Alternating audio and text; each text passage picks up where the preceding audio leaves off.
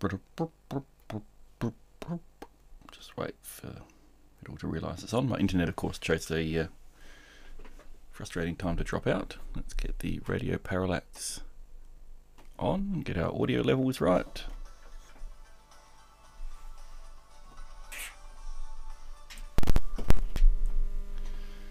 Righto. So I normally need to put me up a bit. Oh, maybe not quite that much though. Okay, how's that? Hopefully looks right.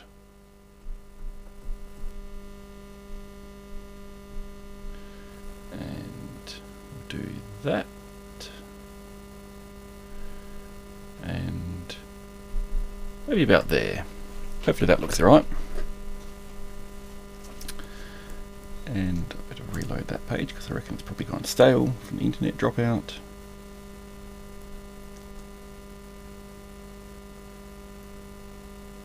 Yay! We're online.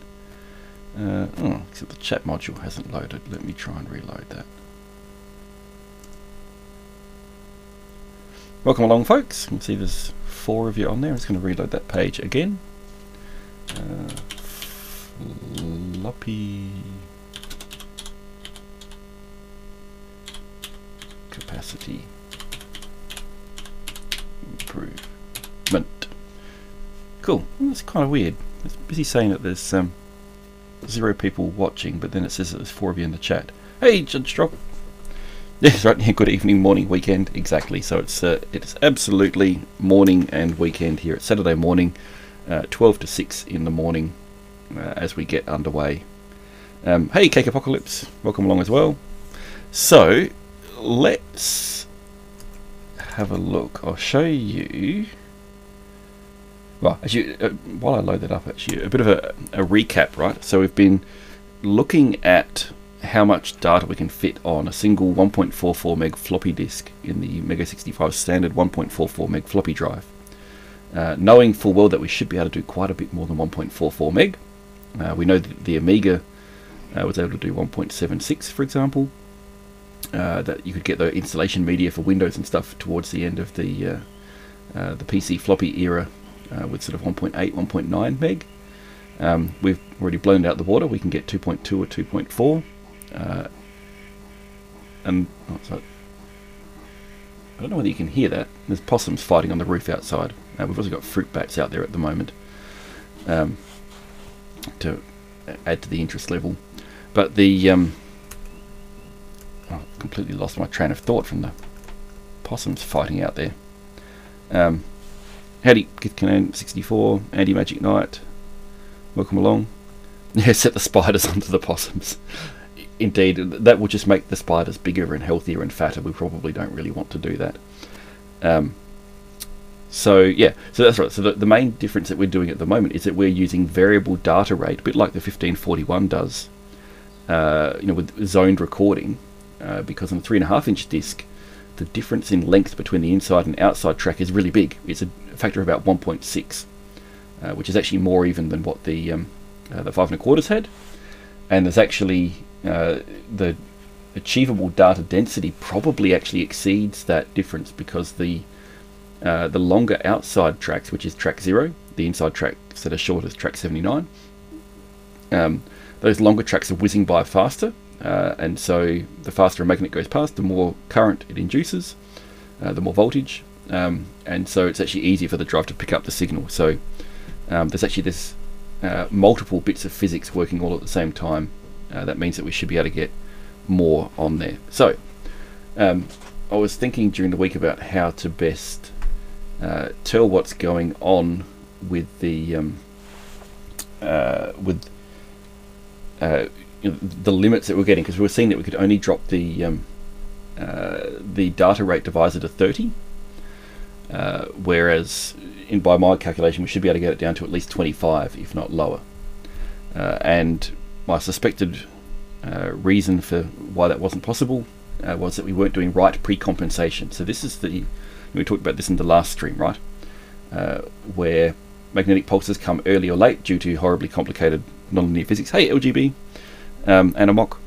Yeah, that makes it a pain. So then I remembered I have the nice histogram diagram that we can do on the drive. So we can step back down to track 0. So this is showing live histograms on the floppy from on the MEGA65. And we just need to step all the way down to track 0. Of course, this is a crocked up program, right? So this is looking pretty good. We can see, so with an MFM encoded drive, there will be 3 different pulse durations that we expect to see. 1.0, 1.5, and 2 times the base data rate. What's interesting here actually is, oh, hey Herdware, welcome along, is we can actually see the 1.5 one looks to be a little bit shifted towards the 1.0 one. It's a little bit to the left. But overall, this is actually looking pretty good, right? And if I made this so I can change the data rate that it's reading back at, if we go down to 1E, I think is what I formatted this at. So this is well above 1.44 meg capacity rate here, and we can see that those 3 peaks are beautifully resolved. But this is not how it always was. Right, so if I drop to data rate 1E, we can actually see that there's those digits appearing on the sector list. So this is just as it's randomly looking to see what sector appears under the head, if we can read the sector header. And because the data rate is now matched, we're actually getting and reading those back. So it's reading, there's 32 sectors or something that it's able to pick up there. In fact, possibly a little bit more. We can see the, if I, yeah, right. No, that's not what I want to do. Hang on. Right, so now I can point to things. So there's our 1.0 data rate peak, our 1.5 and our 2, and up here in green is those sector numbers I was talking about, and then up here this is the current sector number that's being seen under the head. So every time it redraws the thing, it checks to see what sector most recently went under the head. Hey Proud7, welcome along, and welcome to all the other folks who have lurked along. Great to see a number of you on there, and hopefully it's good fun and interesting. So yeah, we're getting lots of sectors on there. So now what I want to do is I want to be able to easily choose the parameters for formatting this. I'm using an old bitstream here because this is, whoops, finger doesn't go on the screen, it has to go here, doesn't it? It's reading nonsense here, so I'm just going to reload the correct bitstream. Yeah, MEGA65s just look great. We're just so happy that we have this. The physical form is fantastic, as well as it just being stacks of fun to work with.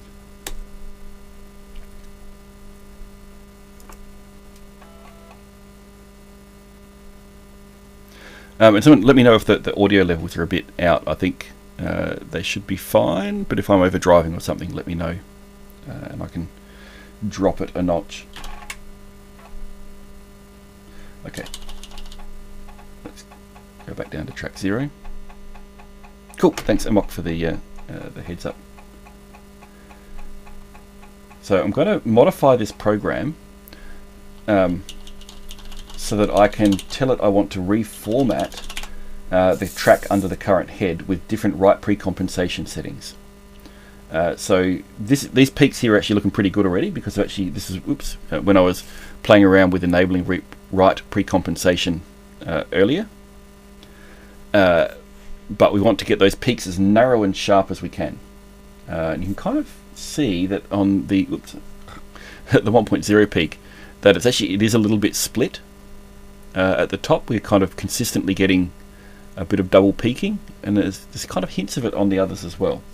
So the first step is I'm going to modify that program to let me change. So we can change the data rate.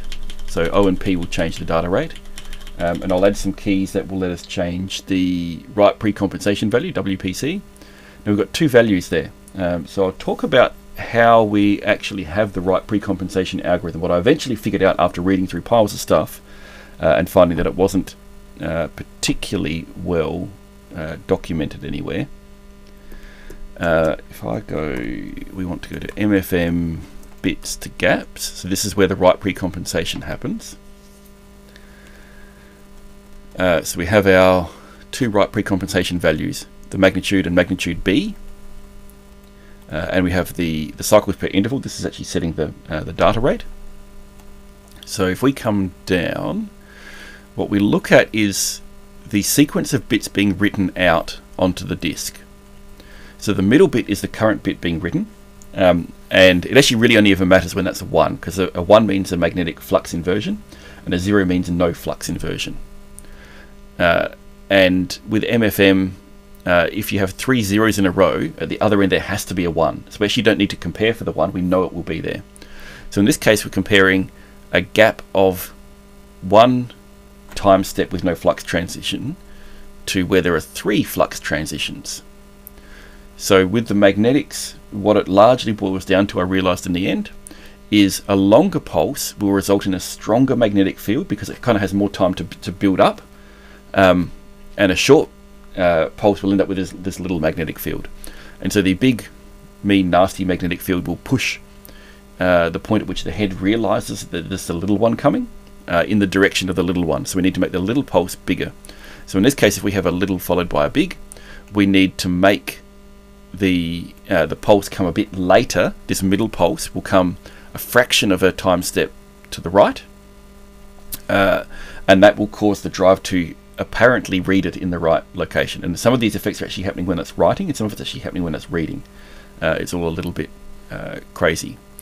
And the two different values I've got, so if it's a short pulse followed by a long pulse or vice versa, we're using magnitude B, because that might have a larger effect, and so this will let us have a second order model. I believe some floppy controllers had and hard disk controllers had 5th order models for write precompensation to deal with all manner of horrible effects, like periodic effects and things that are just not related to the data stream at all.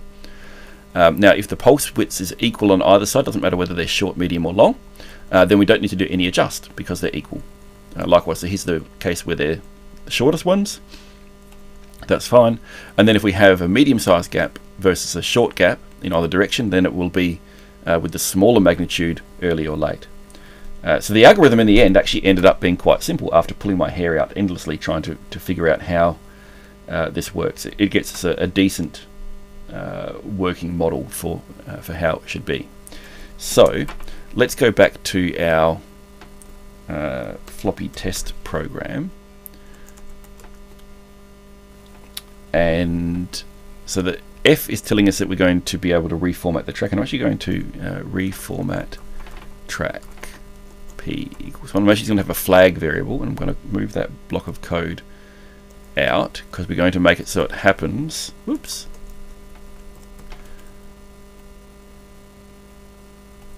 Regardless of which of those keys we've pressed. So reformat track P.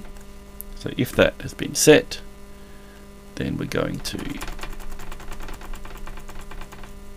reformat it.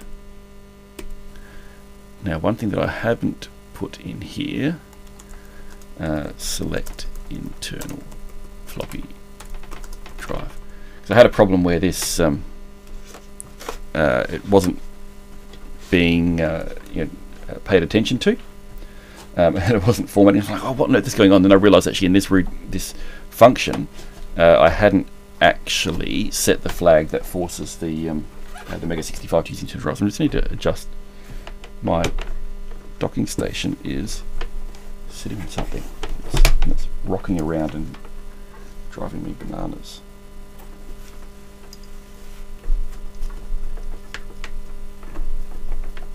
Nope, I think it's just the world is not flat here. Or my wooden bench is warped or something, who knows. Right, we're just going to live with that. Poke OXD6A1, come on, I reckon that's what it is. D6A1, because I do it elsewhere in this. Yeah, connect to real floppy drive. Right, connect to the real floppy drive. Tell it which track we want to format, because eventually it'll do different data rates and and things on the different tracks. Motor on side 0, wait for the busy flag to clear, bump the border color so we know something's happening, tell it we want to do a format with gaps. So we're not doing a MEGA style track at once at the moment, we're just doing sector by sector, so it'll be read write, that's fine. We do that. Actually, no, we need to wait for that busy flag to clear again, and then here, and then this bit here is formatting the other side. So what we should do is, so this is a little bit fiddly because the floppy controller on the MEGA65 have already started to teach it about write pre-comp. So when you set the data rate, it sets the write pre-compensation, but that's okay because we can set the write pre-compensation after reformat track P equals 1. So if we change the data rate, we want to do it, and let's add, I might use, because I've got a bunch of keys that I'm already using for weird stuff in here, right? So that's O and P. We'll use, I think U and I don't do anything, so 55, okay, so X 75, so we will drop the primary write precompensation. Whoops.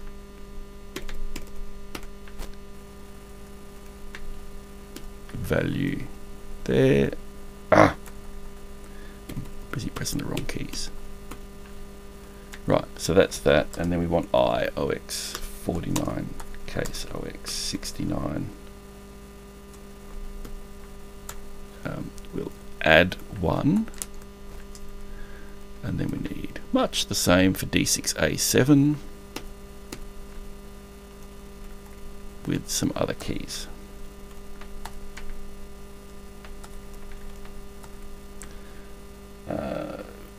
I think T and Y are fine, so I'm just going to work my way across the keyboard, right?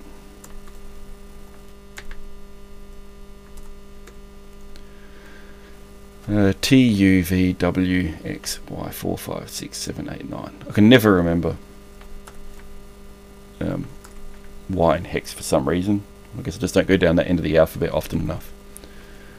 And now we need an flag variable unsigned char reformat track P is equal to 0, and then when we reformat it we need to clear that flag so we don't just do it endlessly. Reformat track P equals 0.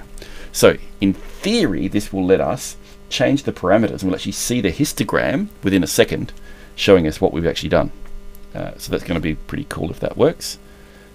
So we want to go back to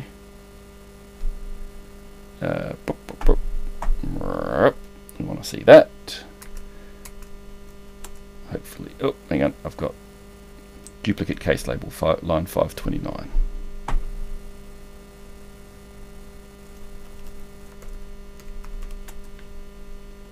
Oh, apparently.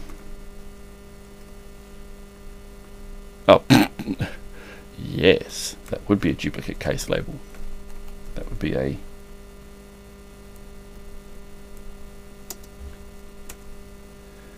stupid, and then line 603. So I think we've got mismatched braces or something happening here somewhere.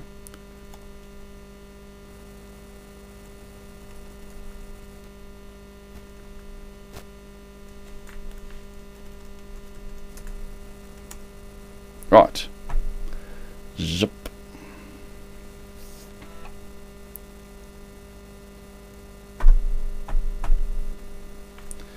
Okay.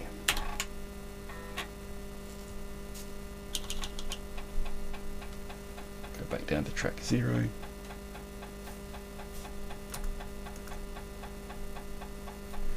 You're all being very quiet at the moment.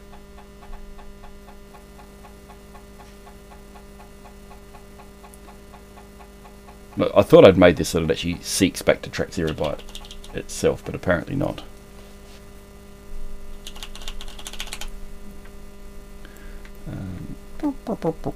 Where's my mouse cursor gone? There it is. Eddie the Magic Knight says, be careful what you wish for. Right,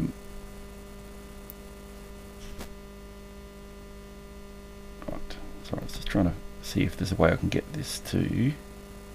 So I still, because I'm on Linux, I can't run the desktop version of the Twitch app, which is a pain in the bum. Right.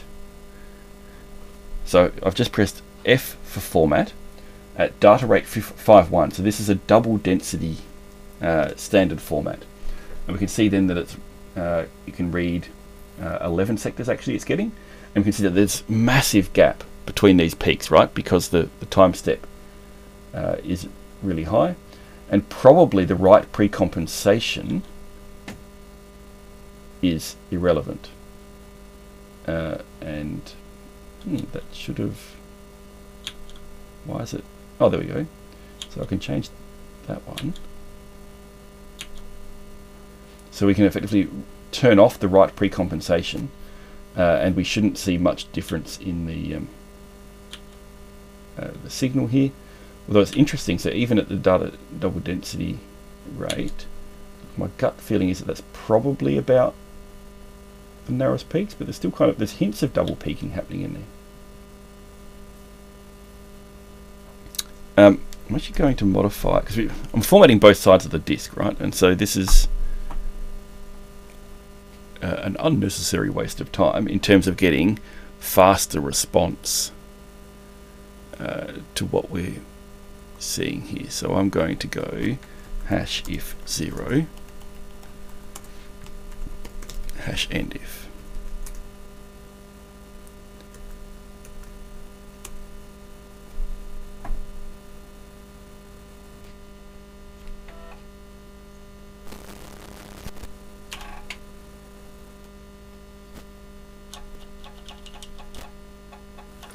Actually, I was trying to seek then. I'm just going to try and fix that because it's a pain having to do the thing every time. So this should be seek to track 0, but first what we need to do for that to work reliably, we need to turn off track auto seek, because I reckon that's what's happening. D6A6 is it? Nope, so that's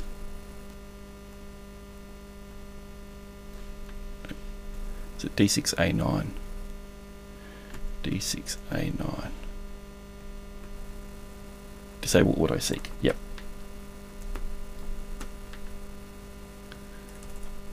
So that should let it automatically seek down to track 0.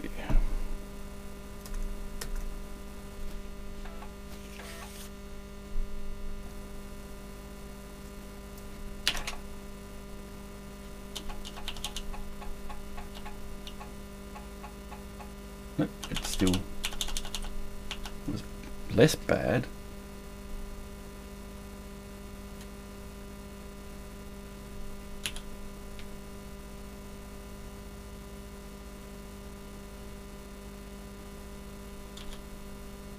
Cool. So now we can see with the border color change that I can get an update to the parameters pretty quickly. And okay, so Y is working for the, and T is working for that one, yeah. Okay, yep, right. So now we totally can. So you probably, I reckon, to me it's visible that I can see double peaking happening with that. So I'm going to try the coefficient. I got coefficients around the wrong way. Maybe that's what I'm doing.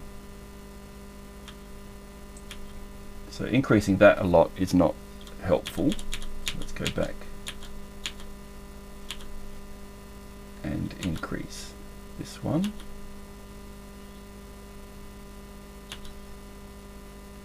Let's see if that doesn't.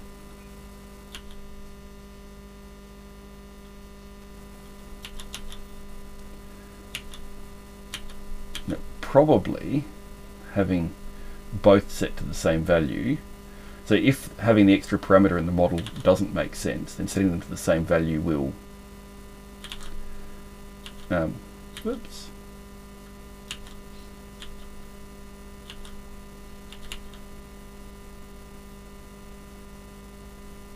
not make a difference.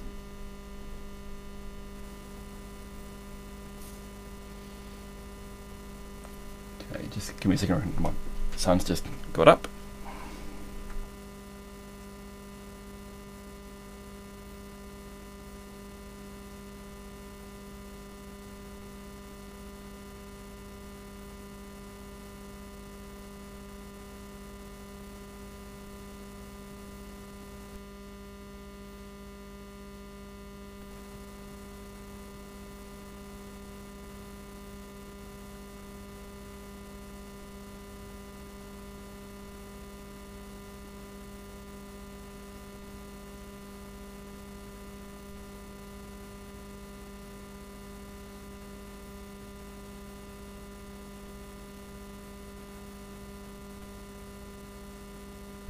Back to it.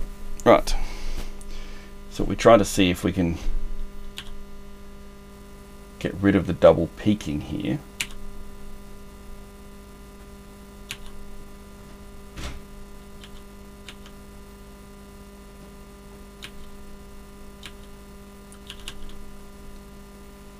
Get an idea what the values should be.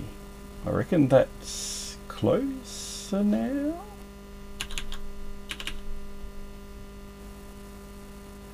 The other way of thinking about this is to look at how wide the base of the pulses are, and see whether we're able to make those narrower.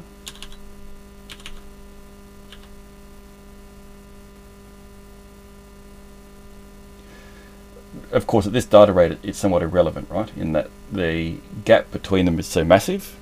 So you know, DD data rate on a high density drive is not going to be a problem. So let's go down to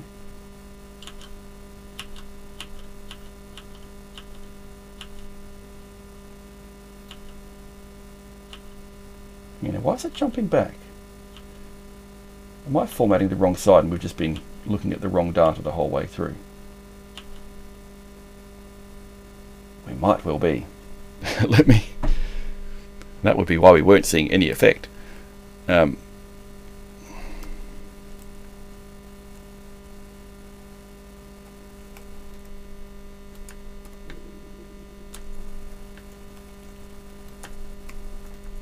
the side numbers are reversed on the 1581, or rather on the C65 floppy controller.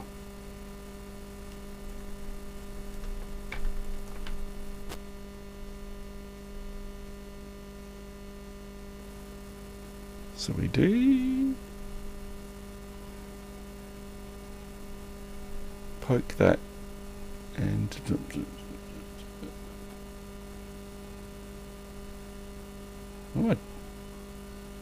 what on earth am I doing there? We mark the sector. Yeah, that's right. Indeed, Headwear, it is not at all confusing and hasn't caused me endless grief in the past either. No. Okay,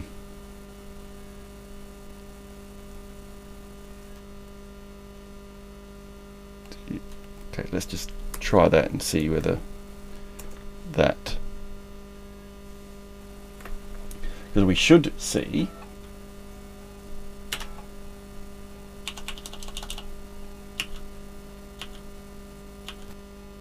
Yes, right.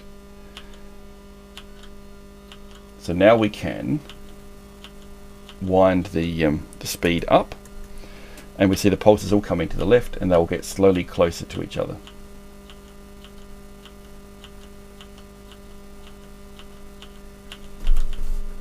Get myself comfortable here again. Right. So 2.8 is standard HD data rate.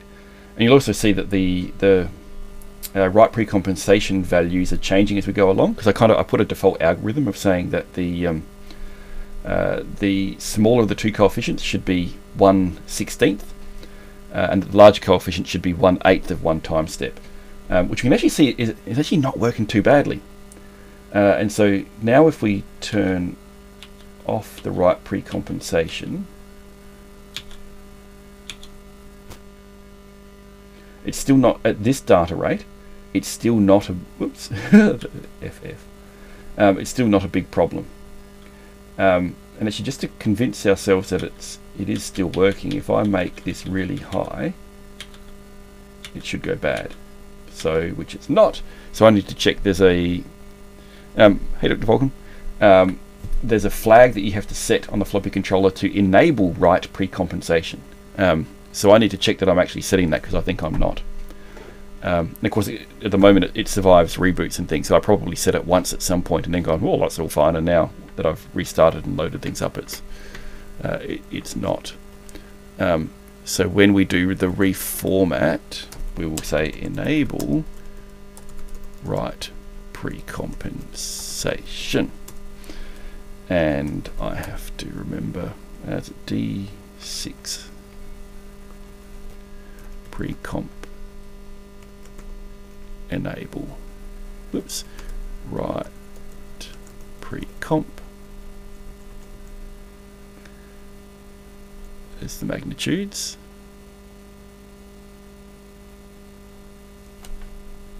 Oh, that's right, yes. So I changed the way things work a little bit. So bit 2, I've actually made it more compatible with the C65 again.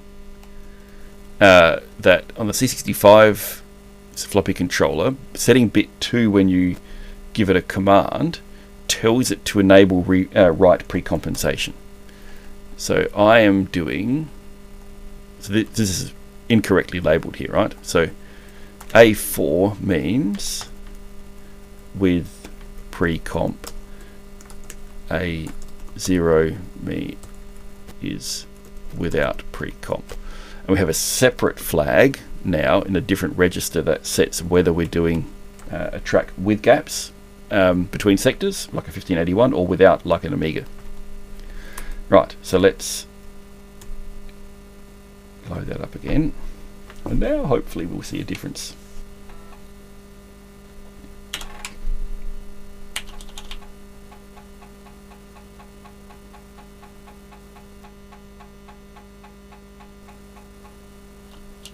Okay, now we're on track 0. Right. Format. Haha! Look at that. So this is an example of really bad write precompensation. We're seeing the peaks are now thoroughly split out.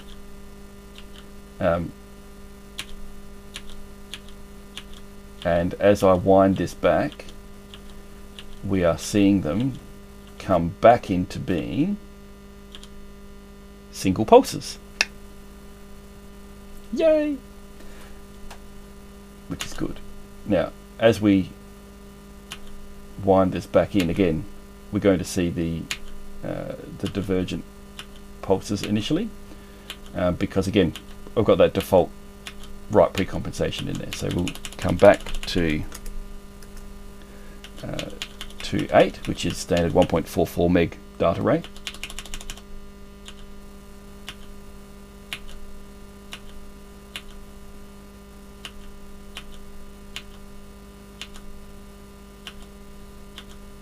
And again, so this is with my guess, my best guess at default write precompensation. So that the peaks are looking pretty nice, and we've got still pretty clear gap between the peaks. So let's turn off the write precompensation, and we're supposed to be seeing a difference. But again, at this data rate, it may not be such a big problem. So let's come back to, so this is the highest data rate that I was previously able to read and write sectors. So I'm going to turn off the write precompensation,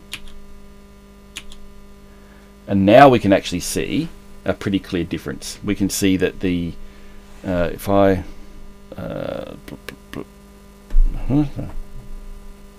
right, so I can point again.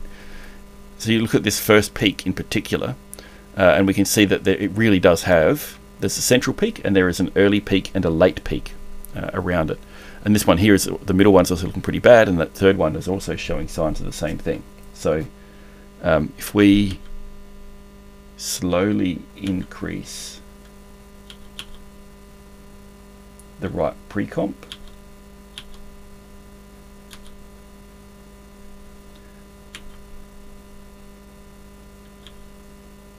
yeah, so that one's making the most difference. Oops, let's try that parameter until we get the nicest, sharpest peaks. I reckon that's one too far, because once it's too narrow, it'll actually start diverging again. Like we can kind of, we're already seeing the double peaks coming out there. So that's looking pretty decent. Let's try the other parameter and make sure that that's not able to be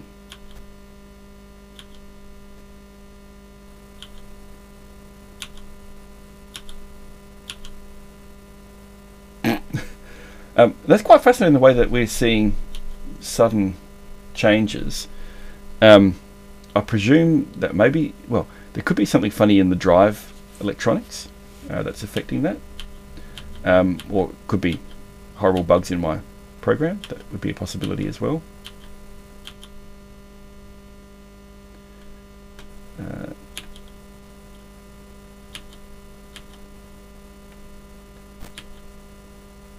Yeah, you can see that too much on that primary value now is splitting out that third peak, and we're actually also seeing that the gap here between the 1.0 and 1.5 is getting smaller, so this is bad for us as well. So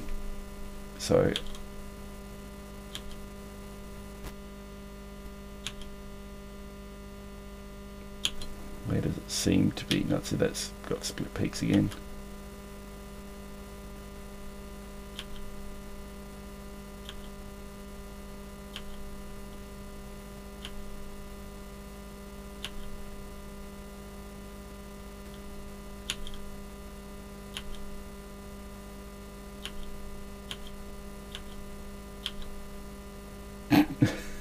That is quite funny how that suddenly, at that value, and only at, oh, look at that. Fascinating. I'm sure whatever that effect is bad.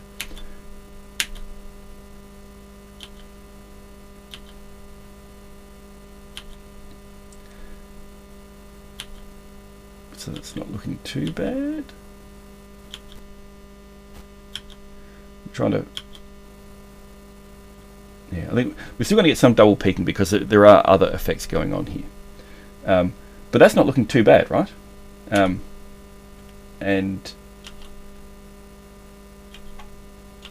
I have to step tracks to make it restart doing the sector scan. But it's funny that, again, because it's only updating the display periodically, it's only showing the things periodically. Like discovering a new sector, and it is random chance, so the last few will take longer to find. But that's looking pretty good, right? So I'm just going to make a note here, right? So at rate 20, we have 0408 as our pre-comp. Seems to be reasonable. Now what I'm going to do is, if we step forward through the disk, and the tracks get shorter, so if I step a long way through,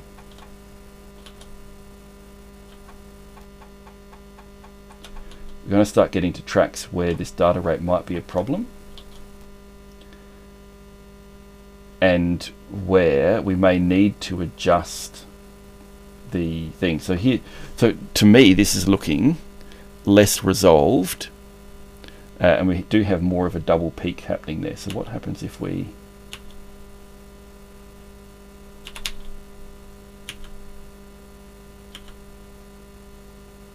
is that getting better or not?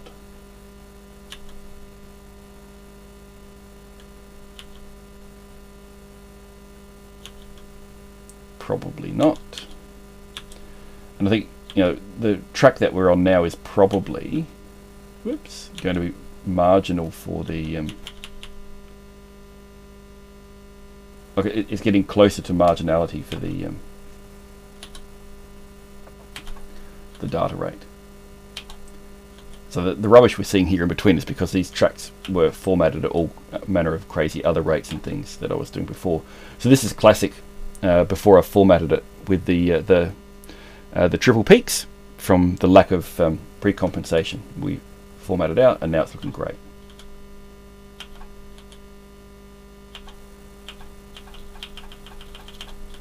So yeah, see now that's looking decidedly softer. So we're now really getting to a track where it's going to be dodgier, right? But it's nice because we can visually see the point at which you know, this kind of thing is happening. We could try again to clean that up.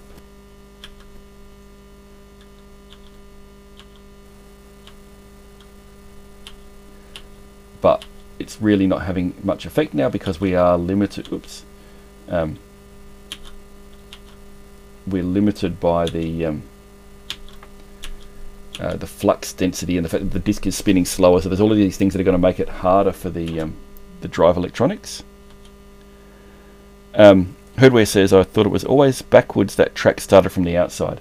No, so they do start from the outside. So that track 0 is your longest track, which is going to be your best performing track. But that may differ on different drive types.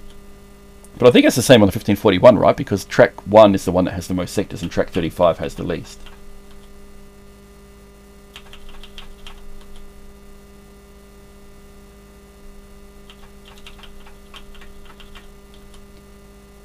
Right, this is track 84, by the way.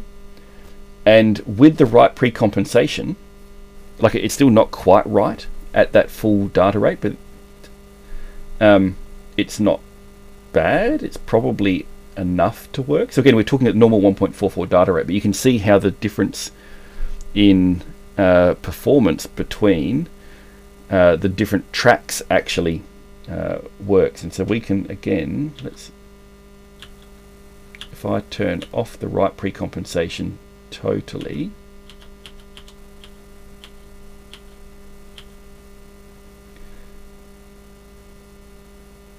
so we can see that the difference between a 1.0 and a 1.5 gap on track 84 on a high density disk without right pre-compensation is really marginal.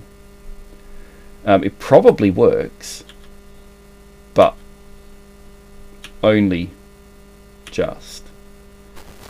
So by adding in the first order right pre-comp, we've cleaned it up somewhat. By adding in the second order to match it, that's got better again. And is it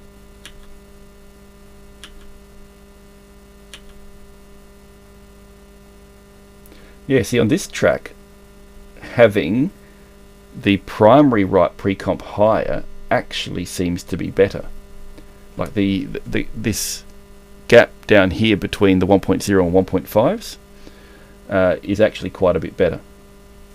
So let's come all the way back down to track 0 and let's see how high we can push this data rate up. So as I said before, with no right pre-comp, I wasn't able to reliably read back any number of sectors on any track, in fact.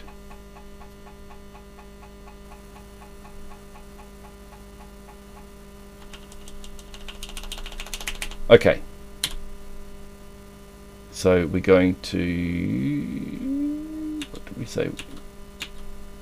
That about that seemed to be pretty good. Right, let's drop the data rate. That still looks nice and resolved, and if we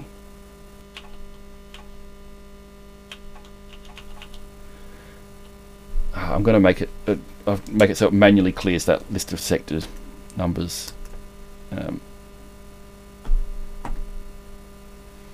when we do a reformat.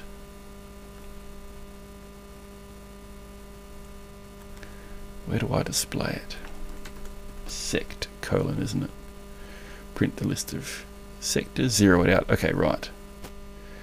If that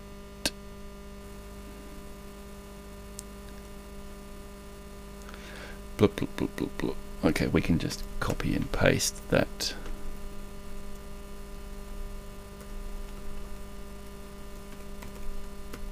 Down every time we do a reformat, we're going to redraw that as well.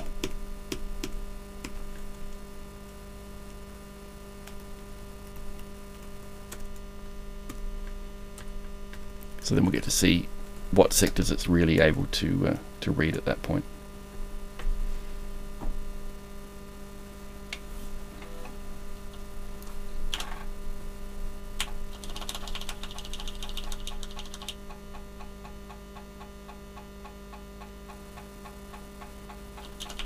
I do need to try and figure out why I still have to manually seek down.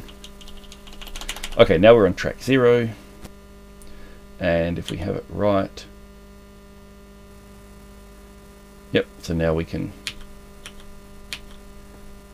change our parameters and it clears the list of sectors. So let's come back down to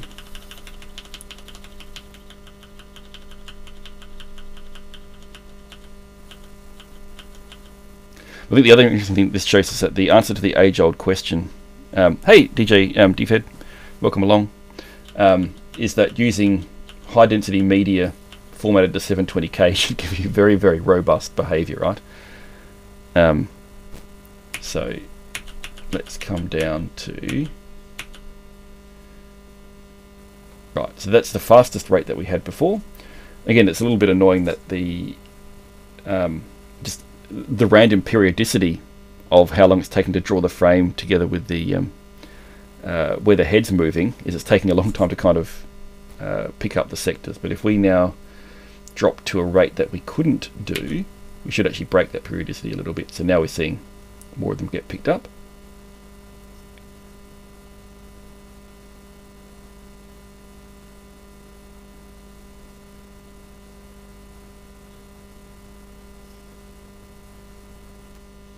And again, the last two will take a while to fill in because it's random as to when it picks them up. But clearly that's working. And the only question is whether we can improve those peaks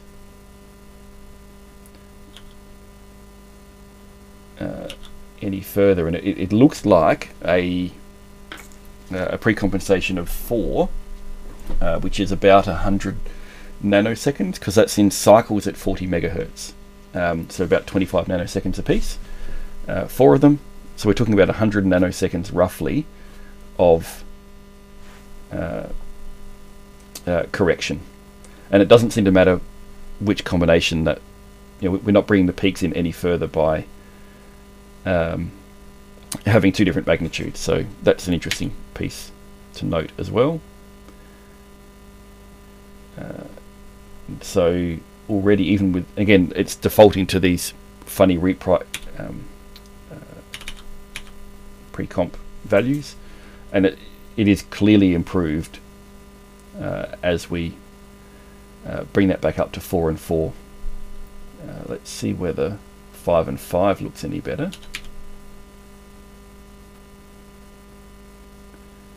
Maybe.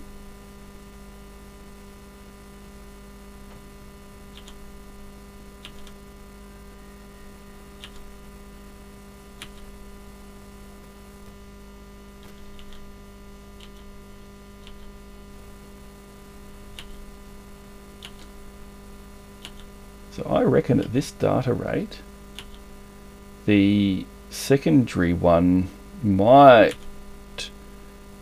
be making more of a difference.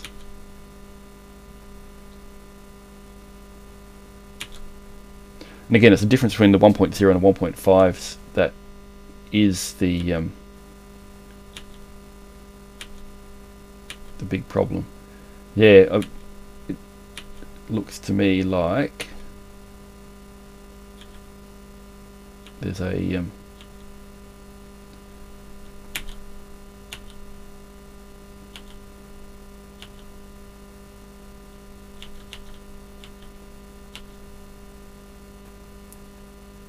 maybe about 8 works better. But again, it's now splitting the oops, the 2.01, so I still reckon about 4.8 is best there. And again, we've got this annoying periodicity, so it's only picking up some of the sectors, but that's alright. We will drop the data rate again.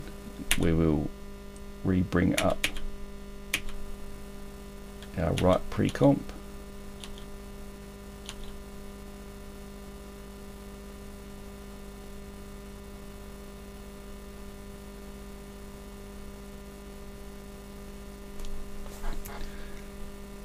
And that's looking pretty decent to me.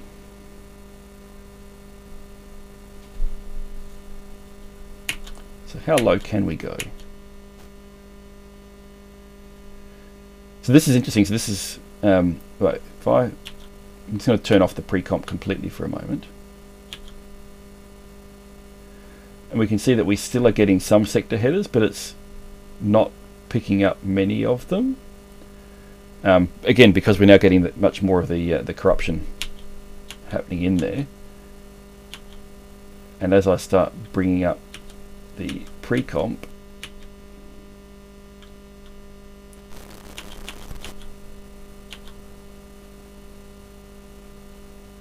we start getting many more of them. But we can actually see it at this rate. So this is 1A instead of 20. So it's going to be 32 over 26. Of the rate that we were looking at. So if I just reset for a moment, right? So the 1.44 meg floppy rate is 40, which is equal to 28 hex, right? And that works on track 79, like it's designed to work on track 79. So track 0 is 1.6 times longer, so 40 divided by 1.6 is equal to 25, right? I'm pretty sure. Print 40 divided by 1.6, yep, 25. So in theory, we should be able to get that data rate down to 25, which is equal to 19 in hex. That's what we're expecting. Should be resolvable on track 0 without abusing the the media. We're not requiring the media to actually be any better quality than normal. Now, whether the drive mechanics and electronics can tolerate it, that's a separate thing.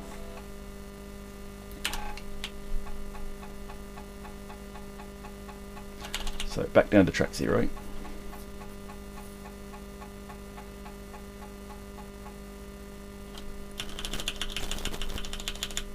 We get our data rate down to 19.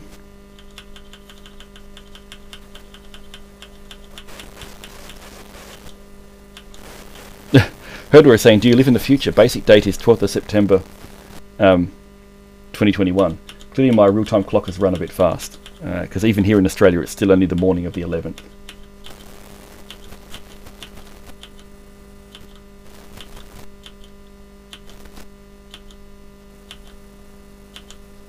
Right, so this data rate should be possible if we get the right pre-compensation right.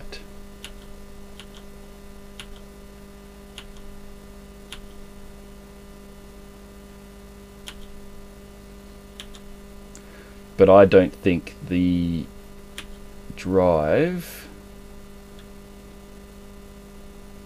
is quite up to it.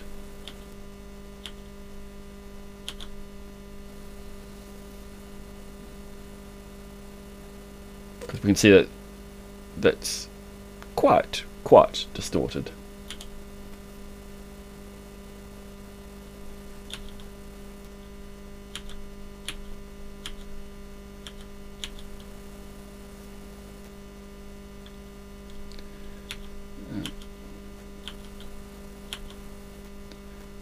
We are seeing a little bit of help bringing that in, but I think even 1A is a bit wonky. DJ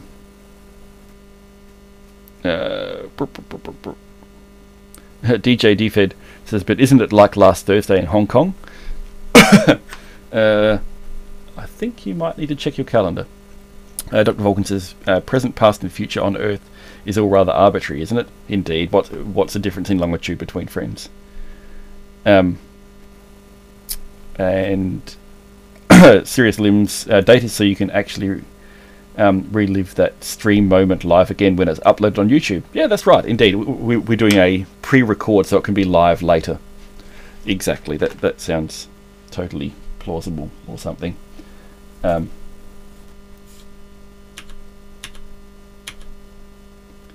Right. So 1A to me looks a bit dodgy as well. Let's go have a look at 1B.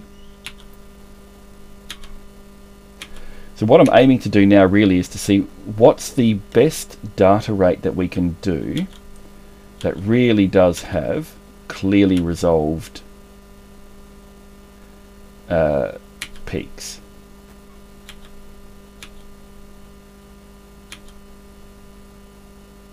So that's interesting, right? So this is data rate 1B. Yeah, so yeah, Ackman says, yeah, you ran this pre-recorded video a day too early. Exactly. You don't know how hard it was to anticipate what you guys were going to say, so I could read the comments out in advance as well. So you have to cut me some slack on that one. So that's interesting. So rate 1B with 8 and 8 actually is working pretty well. In that we do have 3 fully resolved lumps. Now whether the phase lock loop carry on is going to still handle that correctly, I'm not entirely convinced.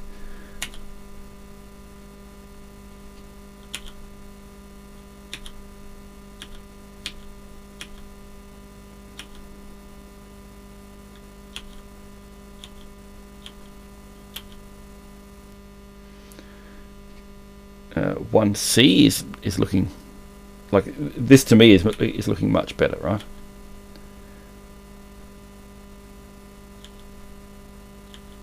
And I'm conscious that as I'm putting the right pre-comp primary thing up, that the this third peak on the right was getting wider, and that is going to cause problems as well. Because if it gets too wide, then we're going to misinterpret it as something else. So it's interesting as well. This almost actually basically says that if we have a middle-sized gap, we should just make it later regardless, because we're seeing that unequal gap in there. But I reckon to me, so rate 1C with 0408 looks to be pretty good. So what I'm going to do, in fact, is when we do our reformat, when I get the cursor in the correct window, that will help as well. If we change the data rate, I'm actually going to set D6A 6,0x04 and 7 to 08, and we need to do that for when we decrease the data rate as well. And where's my plus and minus? There's plus and minus.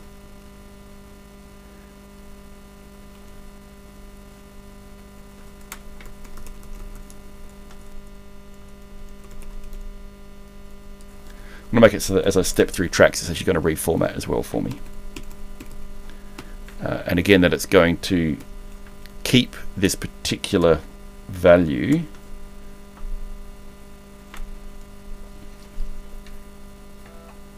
like whatever data rate we set.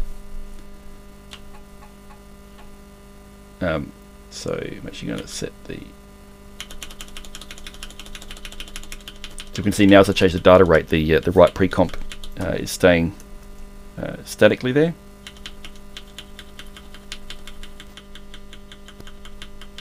So we'll bring that down to 1C.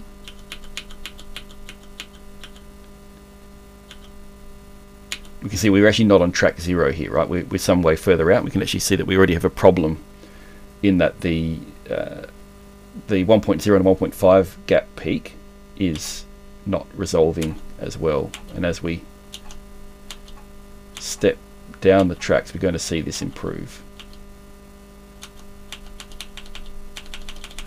Right, so we're on track 0 now because the drive's not stepping. Yep. So that looks okay. Track 1 looks okay at that rate. Track 2 looks okay. Track 3. Track 4. Track 5. Oh, now folks on Discord are busy chatting about floppy stuff at the moment, which it might be worth us jumping in on a bit. Where were they chatting about that? Compatibility? Yeah, we're gonna I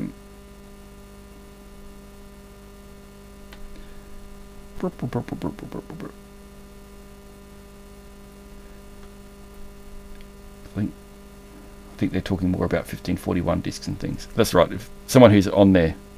Okay, Dr. Vulcan, I had a long question about GCR and 3.5-inch internal drive. The short answer is yes, I believe that you could do GCR on the internal 3.5-inch drive. The slightly longer answer is I don't think there's any point in doing it. GCR gets you no better density than MFM. What I am going to look at, once we've got all of this under control, is that we're going to have mental blank, RLL encoding on there. For copy protection, right. You can already do horrors of copy protection with MFM with variable data rate, I assure you. Your opportunities for being mean are quite unlimited. I mean, you can see with these funny effects that right precompensation is already having as well. So yeah, Dr. Vulcan is saying, I'd hope to be able to image original games including copy protection weak bits to 3.5-inch floppies. Okay, so as if you had a 1541 disc and you now want to put it onto a 3.5-inch media, but fully replicated down to the flux level. Is that what you're aiming for, Dr. Vulcan?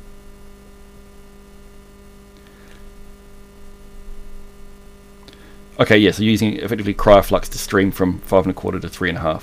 So you probably mostly could, but remember that the right precompensation stuff will be different between the two things. That said, the 1541 pulse rate is so low that you can probably ignore right precompensation and just copy the flux inversions. So it is in my my longer term list that we'll actually be able to plug a 5.25-inch drive into the MEGA65 on the internal floppy connector cable and have that map to a a virtual 1541 that's already kind of half implemented actually in the MEGA65, so that you'll be able to use real media as an included 1541, so you won't have to have the whole separate big disk drive hanging around. So in that kind of context, you kind of, what you're saying, you almost don't need, because you can just use a 5.25-inch media natively. But if you decided the 3.5-inch media, because it is the tolerance for the data is going to be way better, that it might be fine. So yeah. But anyway, let's keep going through.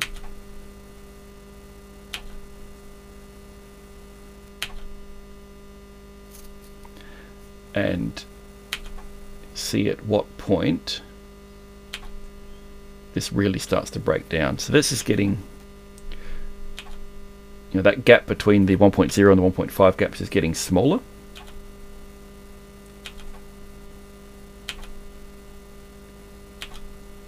And eventually it will get too small to be reliable.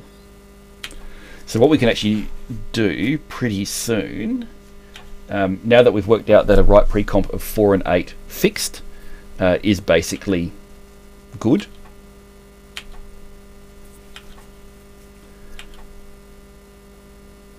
And again, we just do a bit of a test to see if changing any of those makes it better or worse at this point.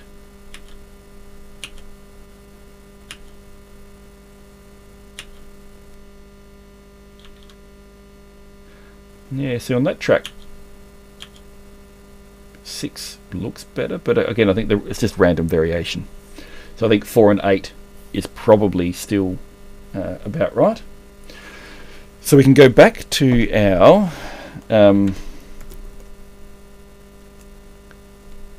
where's my that's not what I wanted to do. I wanted to do this. Right. We have a floppy capacity program. We set that poke OXD6A604 poke OXD6A7,0808 set sensible write pre-comp defaults.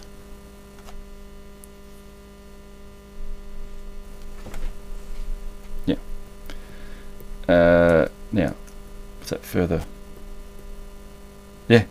Yeah, so Dr. Vulcan is this chatter going back on Discord saying he didn't want to disturb his stream, was going to wait until the end, blah, blah, blah, blah. But yeah, honestly, in the streams, I think it's really interesting for everyone if you ask the questions as we're going along. Is really good, and I certainly welcome it. So, and I'll tell you as if I don't want to answer, but yeah, that's not a drama. We got 17 watching at the moment, so welcome along to the extra lurkers who've come along. I reckon that's the most we've had so far in the short history of these streams.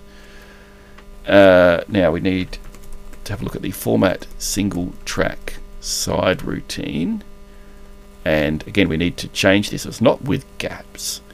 The gaps we need to handle separately. It's actually with write precompensation. $A4 equals format with write precompensation. And then the gap enabling was format no gaps. Have I got the two tied together?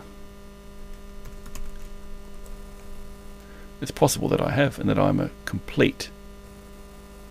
I have, because I've screwed that up, right? That should be that. While I'm here, let's set the magnitudes. We're not going to automatically change the write pre-comp when we set the data rate anymore. We are just going to set them to sensible values, because we now know that sensible values effectively exist.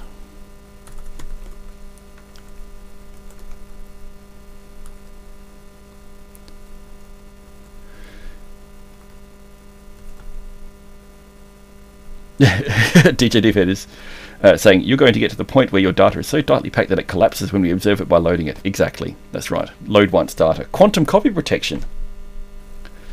Yeah, loads of fun stuff. So I'll set that synthesizing in the background. Bit, hang on, git commit -a. Fix no gaps bit select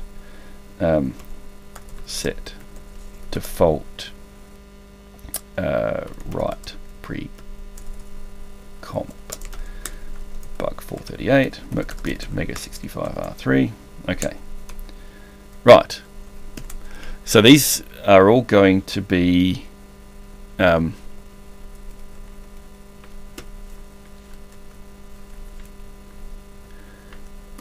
without gaps until that's finished synthesizing, right? Because it's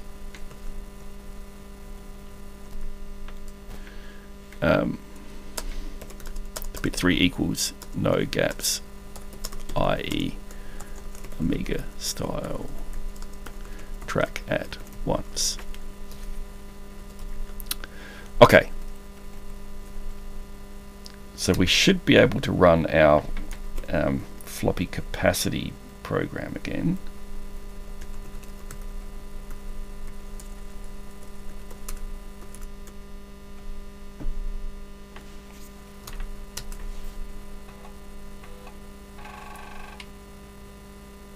Oh, no, I've set it to default to track 82 to begin with for the moment, which is crazy. But it's interesting, note that we're getting 29 sectors consistently on track 82. Those who watched last time would know that we couldn't get that many. So we want to start at a bit interval. We said, well, I'm going to start at 25, right? Go to a bit interval of 40 because there's no point going any higher than that, and we want to start at track 0, right? And we need sectors by rate. Okay, yep. So that should all be within acceptable parameters.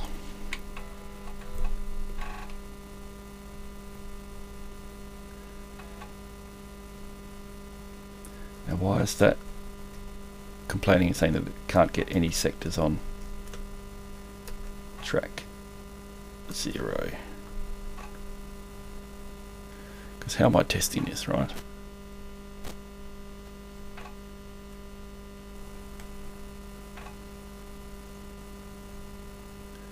Starting with a low bit interval, we go into a high bit interval.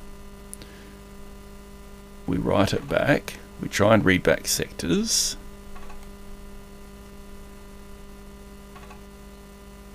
Something screwy.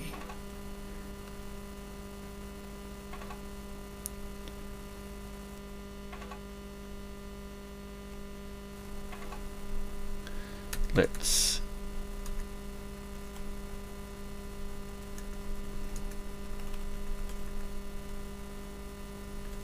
see what we're doing here, because I reckon at that rate I have yes, I haven't got the thing set, so it's utterly confusing itself, saying it successfully read all 0 sectors at that rate. Yeah,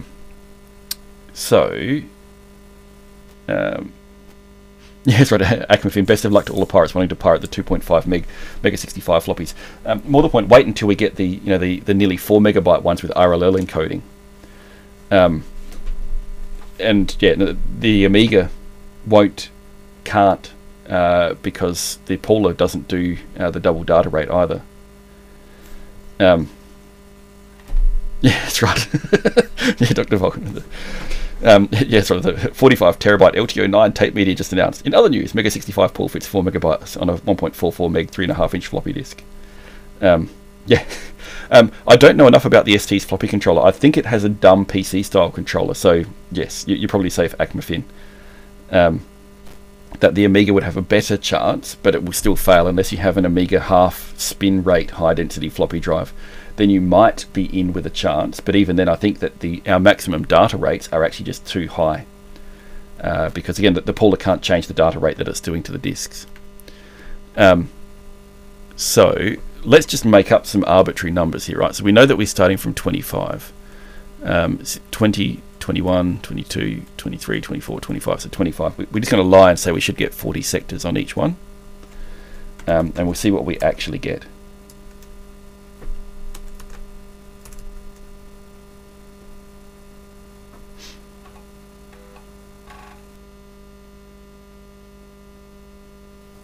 Why is it trying to read 50 back?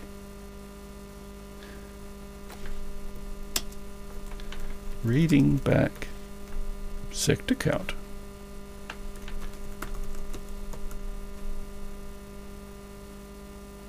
Sector count.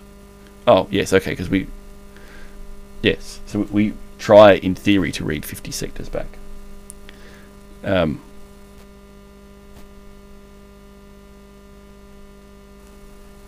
Okay, let me go back to the rate here.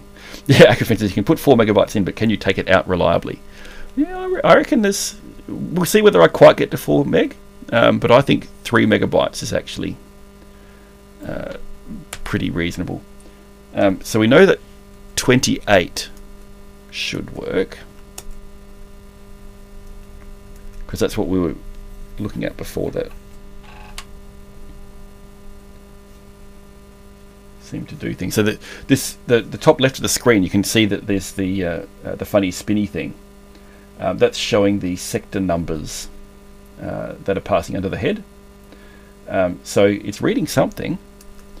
Now, whether it's then getting bad CRCs, something like that, because it's busy claiming it can't read any of them, right?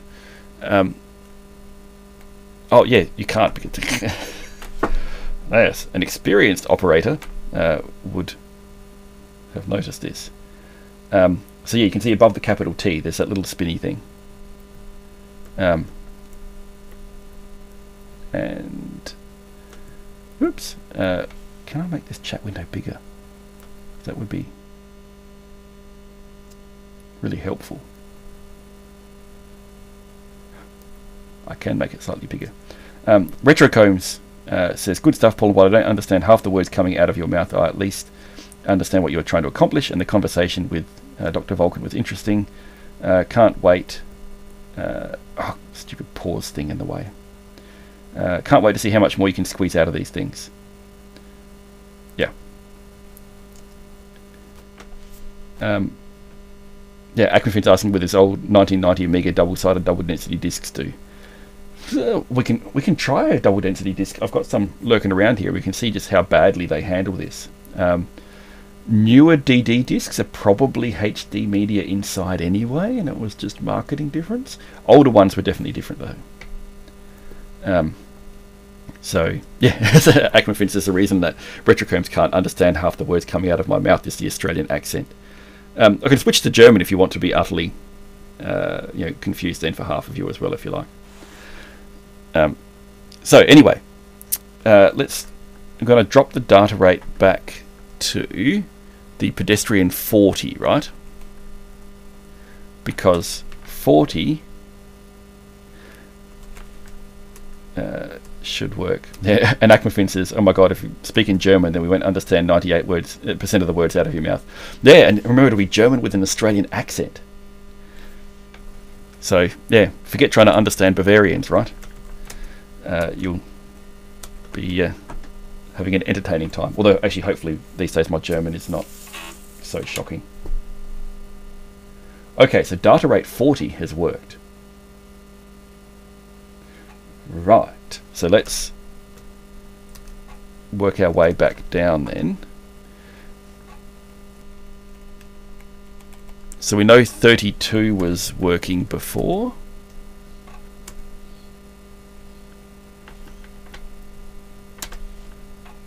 So we'll try 32. Yep, again, we get these funny, it's having to go an entire revolution around with these things. And so again, this is with it without gaps, right? So we're getting 29 sectors per track that way. So let's go down to 30. We'll just go to 31. So it's one data rate faster. And so this was not working on without right pre-comp. And you probably want to see the screen. Hey, Light on 23. Yeah, it is morning here, and yeah, glad that to be able to jump along and catch the stream as well. Now, what have I stuffed up there? I think that's just M65 random crash with the load.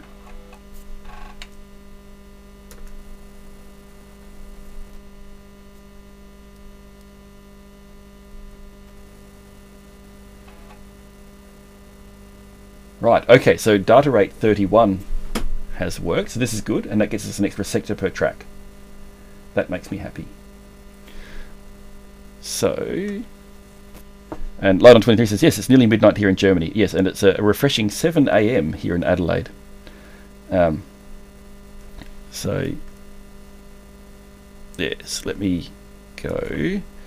So that data rate is working. 30. Let's just wind this down one at a time until it doesn't work.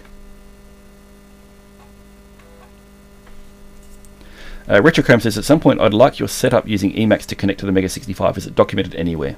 Understand your setup, he says. So I'm actually, so Emacs isn't doing the integration itself. The integration is actually through make files on the command line. So if I'll show you what I actually do to do this. Right.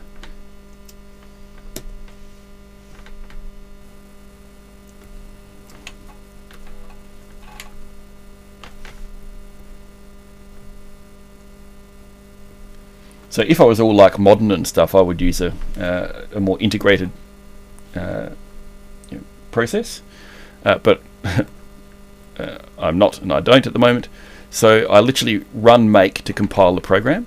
The double ampersand basically says if that fails, don't continue. And then M65-F to reset the MEGA65-4 to switch to C64 mode, because my program is just using a C64 mode loader. -R, run it after you've loaded it, and this is the program to load. And so that sets it running, which is good. Cool. Okay, so we are down to the next data rate, and that's working for us, and we're reading all 31 sectors on the track. Let's go down to 29. So we're already into previously uncharted territory of having a we've got 2 more sectors per track than we were previously able to extract out of this.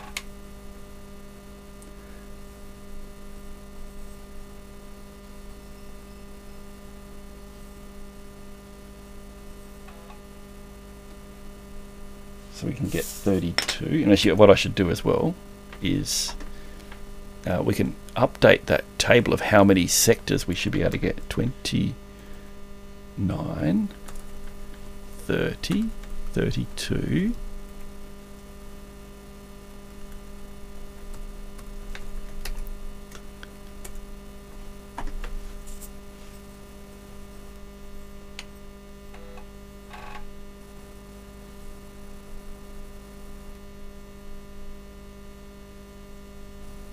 And so I've tried, I think I switched that back to 28, didn't I, as well? To, yeah, I did. So data rate 28 seems to be where it falls over. Or rather, it's data rate divisor 28. Yeah, Akenfin says, one-way floppy encryptor. Yes. Yeah, and Light on 23, you're absolutely right. I could hook the make files to an Emacs shortcut.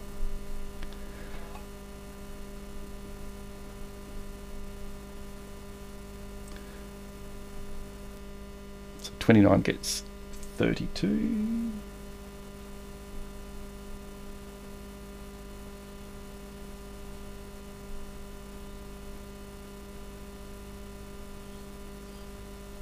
So I need to make sure I have that table correct, because it's still not correct.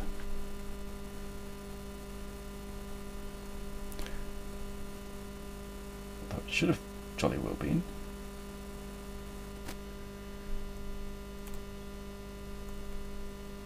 Hang on. Yes, right. Okay, I'm a deal. So that's 30. And we're doing without gaps, right? 31. Yeah, here we are. So this is where I need to fix it.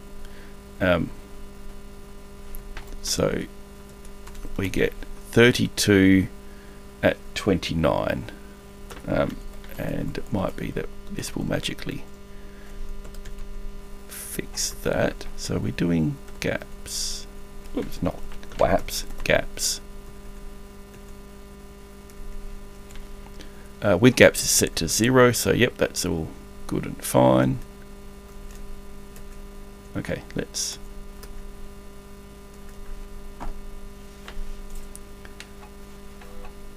so what I'm trying to do now is when my automatic tester of all numbers of possible sectors on the tracks, the different data rates on each track, working and knowing that it's doing it correctly. Yeah, so now it's reading 32 sectors from that track and going, yes, I can get 32 sectors on that track.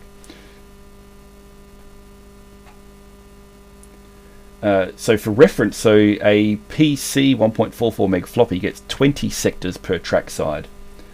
So we are getting 1.6 times as many, but we are actually having to leave the gaps out because we can't get the fidelity down, and I think it's drive electronics is actually our limit.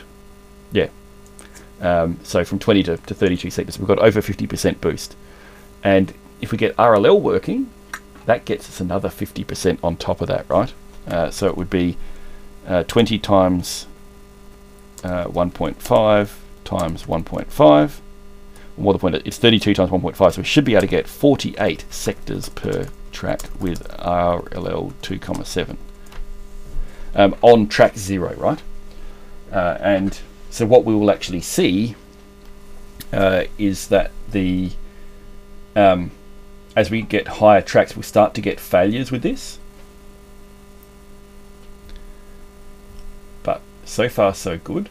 And actually, interestingly, because now that we have the right precompensation and that we're using a data rate that's lower than the maximum, we should get 32 sectors per track over a surprisingly large fraction of the disk, is my hope.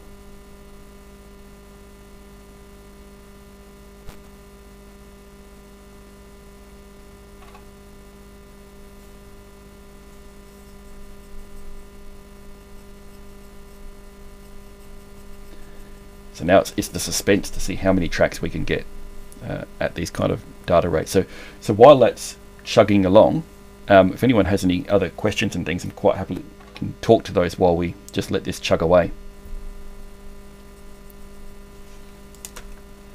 It doesn't have to be about the floppy stuff. It can be about anything MEGA65y.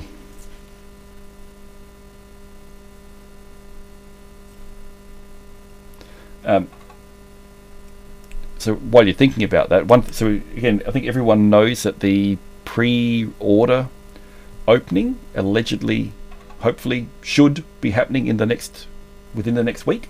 I think possibly even, Wednesday. I think maybe. So don't quote me gospel, but you certainly want to keep an eye out for that. So Herdware is saying, imagine just how exciting this would have been in 1986.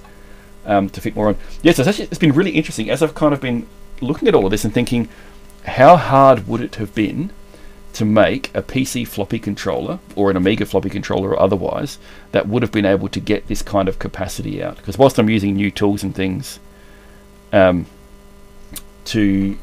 work out what I can do, the fundamentals of the drive controller, it's really just being able to vary the speed of the phase lock loop in the floppy controller. So KidCanan64 is saying, Wednesday in which time zone will be the question? That's right, is it Wednesday according to my MEGA65? In which case it was probably last week, right? Or is it a little bit further on? So Andy Magic Knight, can you let slip roughly the cost? I need to know how many kidneys to sell this weekend. Well, if in doubt, sell them all, right? And then, order the MEGA65 and leave it in your will to someone that you would like to have it. And then everything is really simple, right? Possibly not optimal, but simple.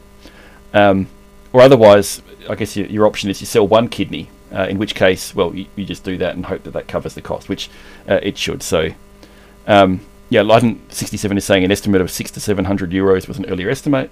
And Andy Magic Knight says, I don't know anyone that much, right? Leave them the kidney instead of the MEGA65, right? Dr. Falcon says, who else's kidneys do you have? Yes, indeed. Kidney cell lamb kidneys are about the right size, right? Before the black market operatives realise. Yeah, exactly. Look, the final price, I can't say anything more until that comes out. I'm not part, actually, of the final process of setting the price. So in terms of just interesting things as to the way the internals work. So because of the time zone differences and all the rest of it, we've got the four main guys on the German side, kind of looking after all of, you would not believe how much cat herding and everything going on there in the background, and so they're still, you know, trying to make sure, okay, like exactly how much does the manual cost to get printed? That depends on how many pages it's got. We're still trying to work out exactly how many pages we can squish the user guide down to. So there's kind of some of these things, and the packaging I think is still being finalised, and so there'll be issues around the printing cost and how much the inserts and everything cost. So yeah, Retrocomb says cat herding, isn't that mega cat herding? It is absolutely a mega case of cat herding. I think, you know, once the machines are out and in everyone's hands, there will be a very large collective sigh of relief from the core team, as, you know, we'll just take a bit of a break and go, right, we've, you know, it's been given birth, you know, the midwife has the bottle and is feeding it for the moment, everyone can get a good night's sleep, and then, you know, we start having more focus on the fun of actually doing things with the MEGA65, which you guys have already had a chance to do to some degree, more than we have, whereas like most of the programming I'm doing for the MEGA65, apart from the odd thing, is really programs that are needed for the operation of the machine, or to test various things, or to you know, to do demonstrations and things to make sure that the you know, that people understand what the machine is capable of, like with the Mega Maze stuff, for example. So Retrocombs is saying, can you hint at Megaphone timeline at all? I can. So this is going to be a little bit interesting. So there's and again, I can't go into too much detail, but there's a good chance that the Megaphone will move forward. So the Megaphone kind of has a life independent of the MEGA65 insofar as a development effort. So when I was at the university, we were using student effort mostly to do that. We've had some funding support from the NLNet Foundation, which is fantastic. So that's getting the next revision of the PCB organised. Of course, you know, Chipageddon and Corona and all of that kind of carry on is causing us some grief with that. But there's good hope, actually, that it will progress. Right, so those who are watching the screen carefully will have noticed that we're getting some retries now on track 41. But so tracks 0 to 40, we're able to use data rate 29, exactly hitting the speed limit, which is 32 sectors, no gaps. Cool. So what I'm going to do is I will temporarily stop it. I'll restart it from track 41 at the next slower rate so that we don't waste forever with it trying to do that. So I can tell it we'll do from track 40, so that's 29, so we'll go to data rate 30. We'll run it again.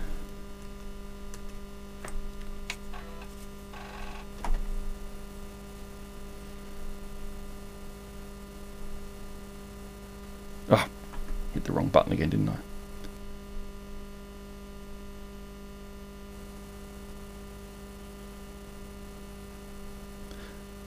Okay, that's weird. What's balked up? So I've told it bitrate 30.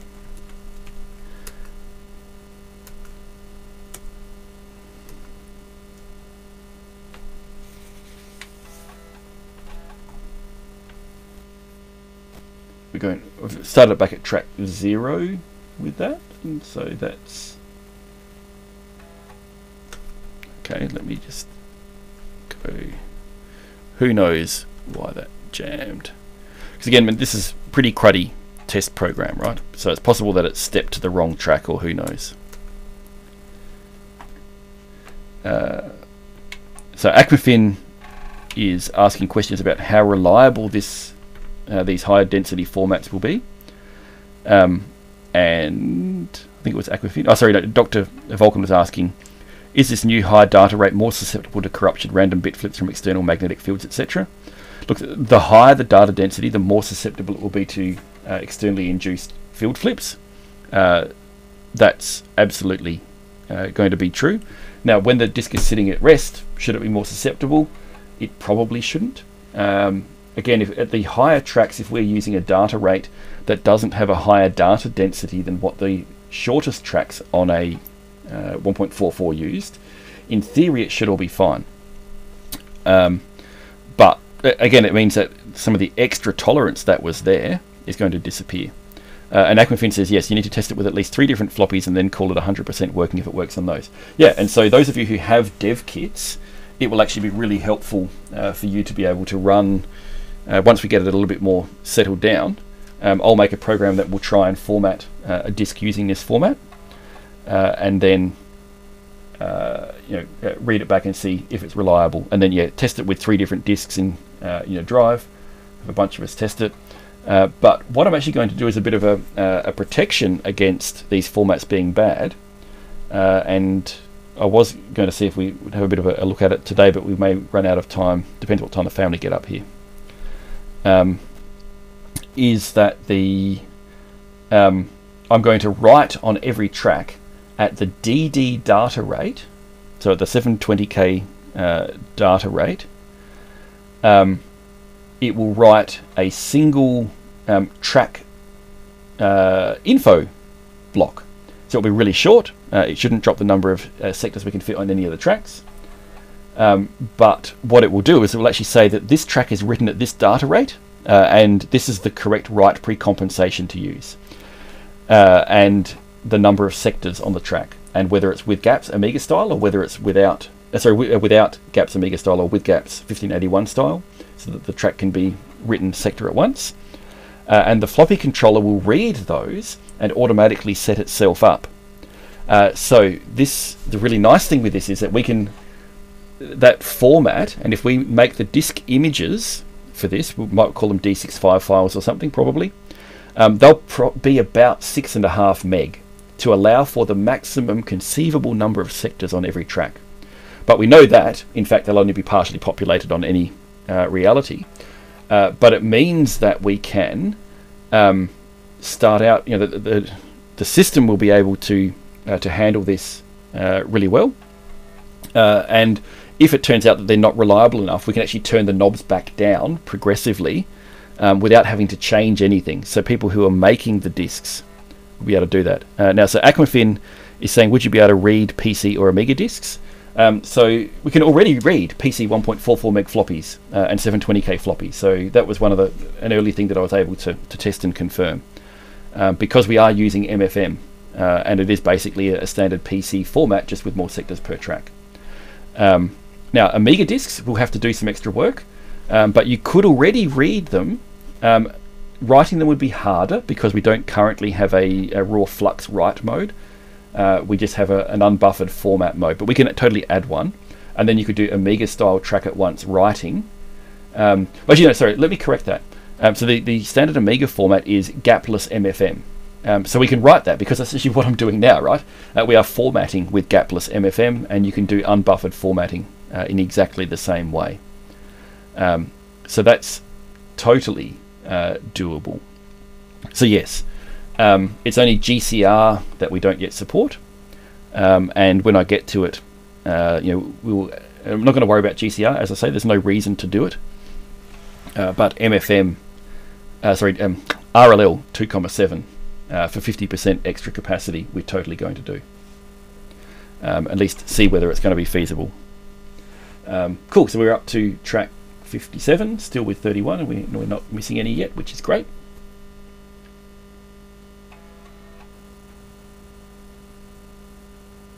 And I think there's a good chance with the right precompensation that we're going to be able to have 28 or 29 sectors per track out at those shorter, higher numbered tracks. And then once that bitstream is built and we can actually test with sector gaps again, we can see what we can get out that way. But if we are saying 80 tracks times 30 sectors times 2 sides, just as a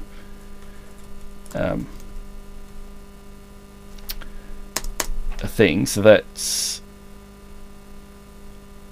not 20 sides. I'm just typing here into the chat window, right? Oh, we had a missed one again, did we?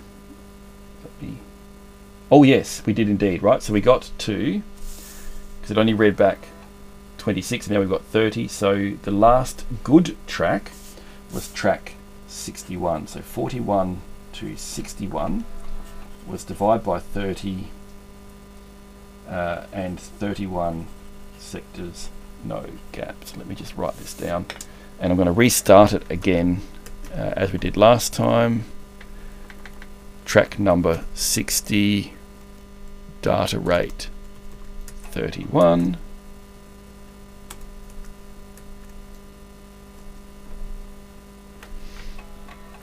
So if we're able to average 30 sectors per track, and oh, okay, yeah, so we'll say from track 60. Okay, yep, thanks for that, Keith Canan. Because yeah, we want to know the last where it's safe, and we'll probably, as I said, we will detune this a little bit as well. So 31, 29, track 61 onwards. Okay, so if we can average 30 sectors per track, times 512 byte sectors, so that will get us what's that? So it's 80 tracks times 30k, so that's 2.4 mega, like as in 2400 kilobytes, I think. But we're going to do a little bit better than that, I think. Dr. Hawkins says, would it be possible to try what you're doing now on a 5¼ inch PC floppy drive attached to the MEGA65's internal floppy controller and have a seriously increased capacity as well? Absolutely, absolutely. Because this is all about skullduggery with the floppy drive. Now, again, the trick will be how that floppy drive will react to having non-standard pulse gaps that you need for these non-standard data rates. So, yeah. So given that we have on 3/4 of the disk actually we can fit 31 sectors, and the first half of the disk we fit 32. So I think we're actually going to average 31 sectors per track. So 80 tracks times 31 sectors is equal to 2480 kilobytes. And if we do 85 tracks times 31 sectors, and I'll come back to a question about the ALPS drives that someone asked before, which I'll mention back in a moment. So 85 times 31, 2635 kilobytes. And again, call out if you see it slowing down again. We're getting near the end of the disk now, so it won't take too much longer anyway. Now, will this work on non-ALPS drives? Who was it that asked that question? This is a very good question. KithCanan64, will this be ALPS specific, or are you trying to maintain compatibility with other dev kit drives? So at the moment, I'm just trying to on the ALPS drives, because if it doesn't work on the ALPS drives, we just won't do it, right? Because then it won't work in the production machines. No, so it's not slowing down here. Now it's actually, so you know if it's slowed down because it will be much slower, and we're starting because the data rate is quite high. Although I'm actually probably willing to concede that I think that at this track, and maybe from 75, it has slowed down. So it's taking multiple rotations to read the sectors. But you can get funny things, right? So that's that. So we'll say track 75, I think, was the first one that slowed down. Does that make sense for folks, or was it 74? Yeah, 76 is definitely slow. So let me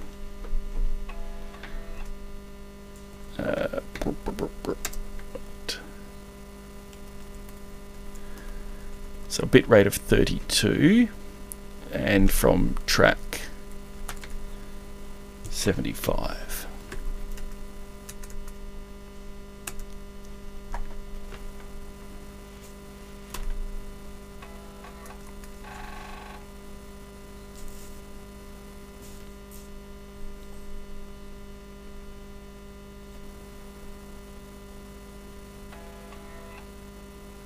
Cool.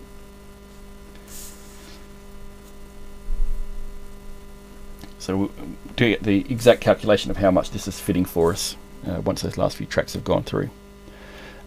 Yeah, so we will need to test it on other floppy drives. I do have a pile of other floppy drives in the shed that I can go and connect to the MEGA65 at some point. Again, those of you with dev kits will be really helpful to test a bunch of these things and see how it goes.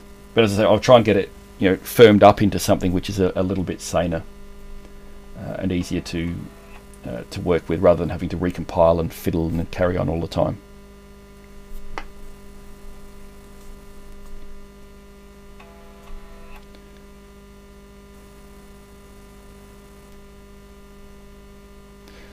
Oh, Leiden23 saying, got to the party too late, no dev kit here. Yeah, but remember, hopefully in the coming week you'll be able to pre-order a final production machine.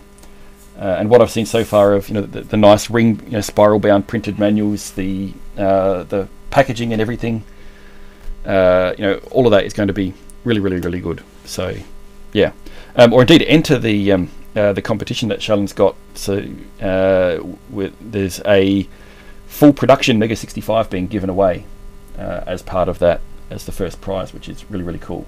Okay, so we can get 29 sectors per track all the way down to the end. So the reason we can still get 29, by the way, is that data rate 32 actually still fits 29 sectors on the track. So let me summarize this on the screen a bit for you.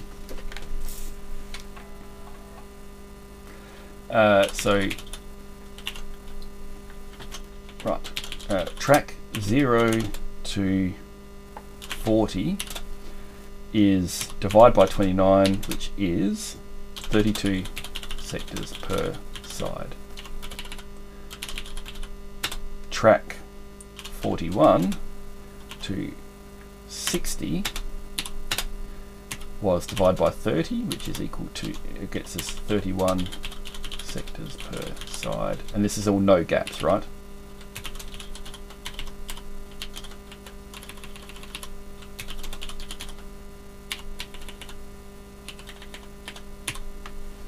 I'm just going to have a quick look and see how far off that synthesis run is. It must be pretty close.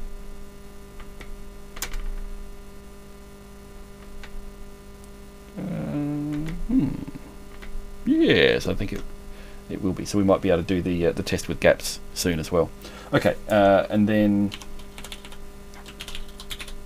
track 61 to 74. And so you actually start to see the effect here that as you get nearer to the middle, the circumference is dropping off more precipitously with this. So that was it 29 or was it 30? I think it was 30, wasn't it? It's in my table, right?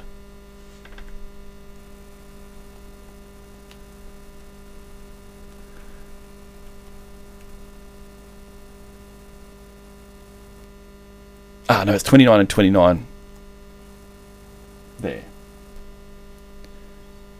But what? I've confused myself. So that's 10, 20. That's rate 30. So rate 30 is 31. Rate 29. So rate 31 rather should be 30 sectors per track. Is that? I presume that's what we were getting. So let me.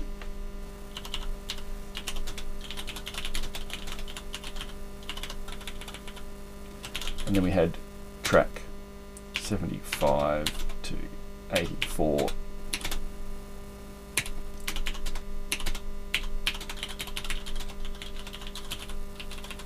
Oops, press, yeah. And again, this is all no gaps, right?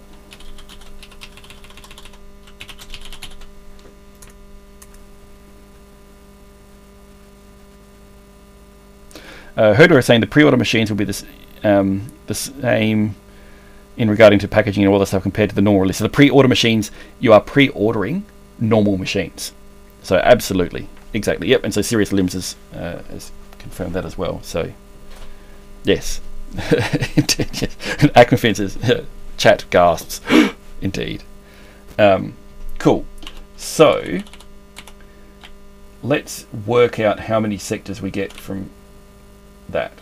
So we can say print 40. How many kilobytes? Because there's two sides, right? 41 tracks times 32 sectors, and there's two sides and they're half a kilobyte, so that works out to plain old kilobytes. It's quite convenient. And then 41 to 60, so that's 20 tracks times 31. 61 to 74, that's 14 tracks times 30, plus 10 more tracks times 29. 2642 kilobytes. 2642 kilobytes. No gaps. Yeah, Ackerman says, love you using the MEGA65 as a notepad and calculator. 8-bit machines are just great for that, right? Who needs software when you've just got somewhere just to scribble on the screen that you don't want after and can calculate? So that's quite nice. And now I want to see if that... Oh, okay, we should have a fresh bit stream now.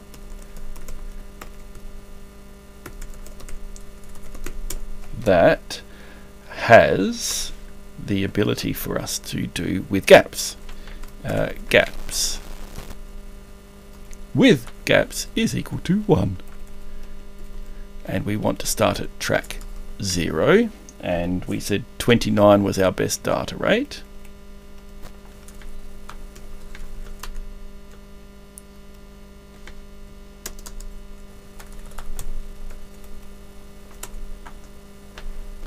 Let's see how this goes, or whether I've completely rogered something up.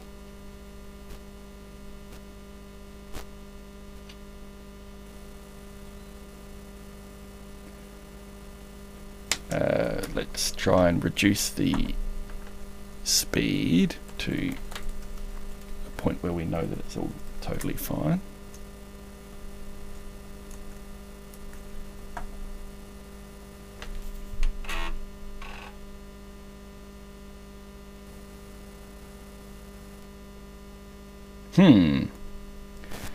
Maybe I've barked something here. Yeah, Dr. Vulcan says best marketing equals real world usage. Absolutely. Leiden 23 says I don't think I'll manage a game until before December. Just going through the manual and trying to understand the advanced features. Yeah, that's fine. Absolutely. Yeah, and fixing stuff in the manual on the way. And that's actually super helpful. Having people proofreading everything to make the manual and everything as absolutely polished and lovely as we can. It's, you know, the whole MEGA65 thing is a labour of love. It's not designed to be economically sensible or anything, and it depends on so many people putting in so much, loving effort to make it already what it is and what it will be. You look at the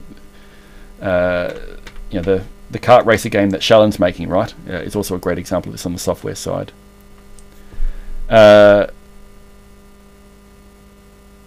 Okay, so so what was the total without gaps capacity? 2642 kilobytes. 2642 kilobytes without gaps. Yeah.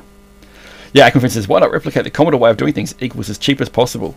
Well, we've worked out the cheapest way possible to make a machine that is absolutely gorgeous and will last for the next 40 years. And yeah, it's just really, really, really nice. So, yes. Yeah, London says that's right. The game not related to any Italian plumber. It won't be in the end. It temporarily has Italian plumber themed graphics. But I'm not sure whether he's found an artist who's going to make some new maps yet or whether he was looking for one. Yeah. Dr. Vulcan says, can I proofread the manual and make corrections using Git? Absolutely. You can make pull requests with corrections to the manual. That would be fantastic to go through and do that. So now, I have to try and figure out why on earth this is now refusing to format. I'm going to tell it without gaps again and just see whether I've balked something.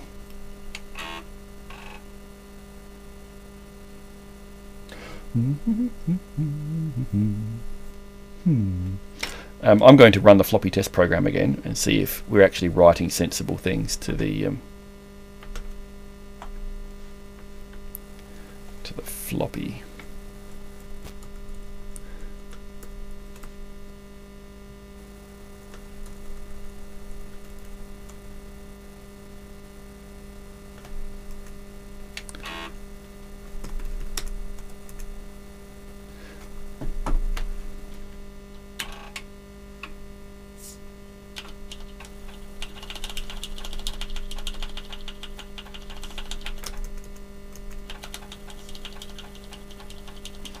Yes, the series limbs is a good point. It's saying to Dr. Vulcan, make sure to check with BitShifter in the Discord channel manual to see the latest updates and things that are being worked on. Absolutely.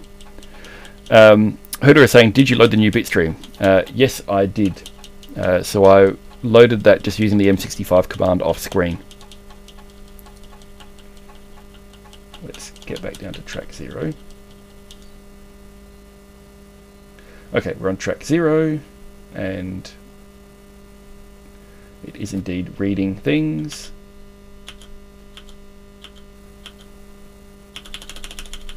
Let's get down to 28, which is standard 1.44 density.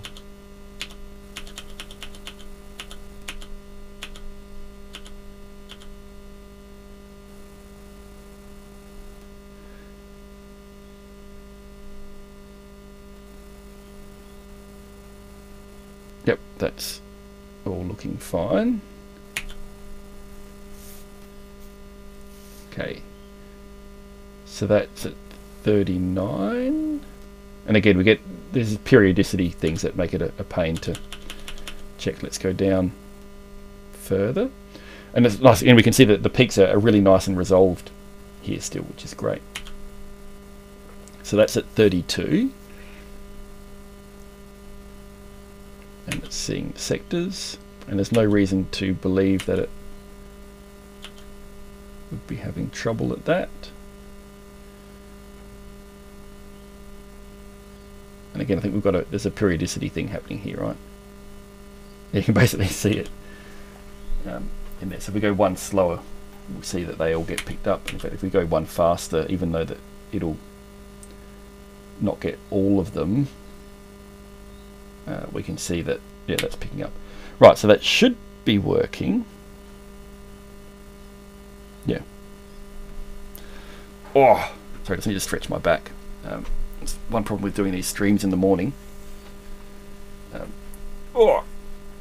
not any younger, so if I get straight up and then sit in the chair for a while, my back tries to seize up on me a little bit. So it's normally fine on work days because I ride my bike, and that just the pumping of the legs moves everything around enough to make it happy. Okay, let's have a look here. Then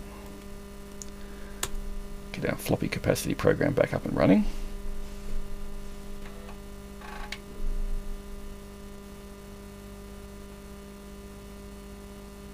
And yes, that's magically working again. So there's something funny that we are setting that causes grief, I think. So we're going to go back to 28.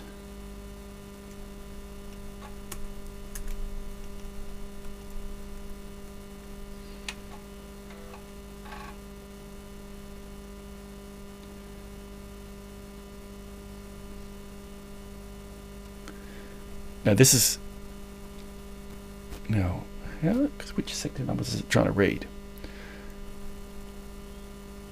So with gaps we will expect a lower number. So 28 is always supporting, so I can get rid of the sector counts for less than that.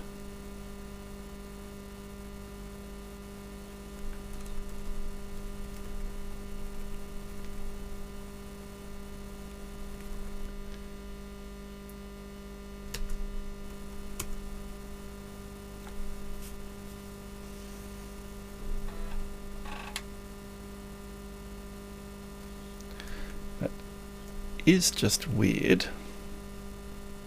Oh no, that's right. 29 was the first one that worked, wasn't it? Yep, right. 29.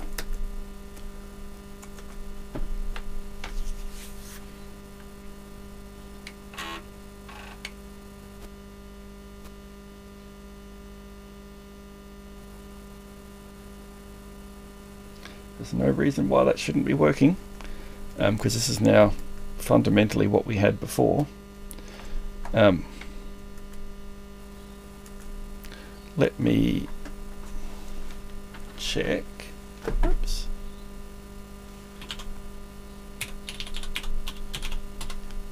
Yep, so our right precompensation is 04 and 08. That's all fine, and we enable it with the format command that we do, which we'll just double check that that's all format single trackside, and so we're either doing it with gaps or without gaps.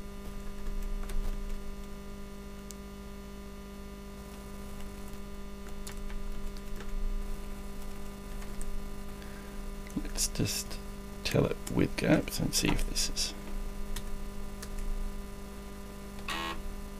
sorting it out. Yeah, line 23 says try yoga a few. Yeah, Sonnengrüße in the morning helps a lot. So yes, the I do know that yoga move. It's the sun salutations, I think, is the standard English yoga name for it.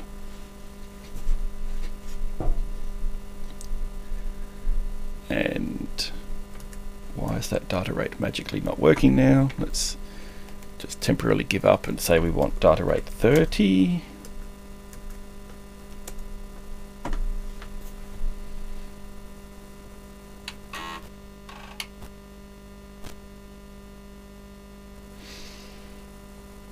Okay, we'll go 32 because I reckon we saw that working just before.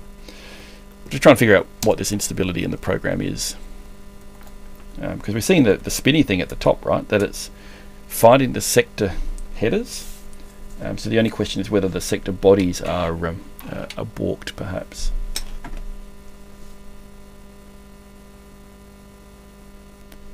See, that should work.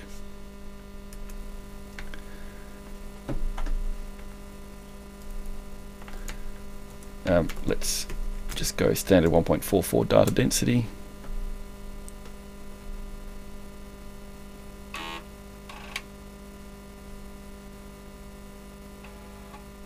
Yeah, so right, so that's working just fine and dandy.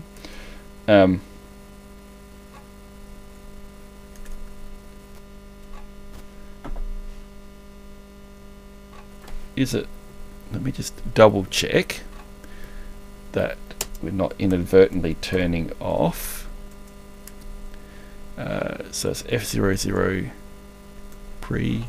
Oh, what is it? Pre-comp. Oops, F011 right pre-comp. Okay. So we're setting that to bit 2 of whatever is in the command. So an A4 should do it, and A0 won't do it.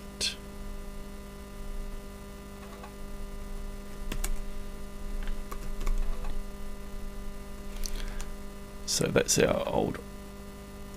Hang on, wait.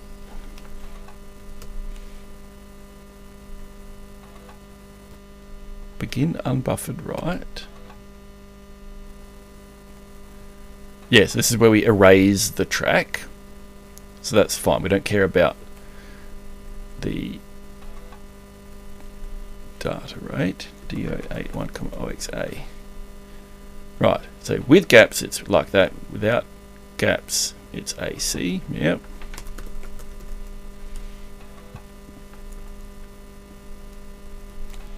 So let's try it without gaps, and we should get more than the 21 sectors. Yes. So the gap selection foo is working.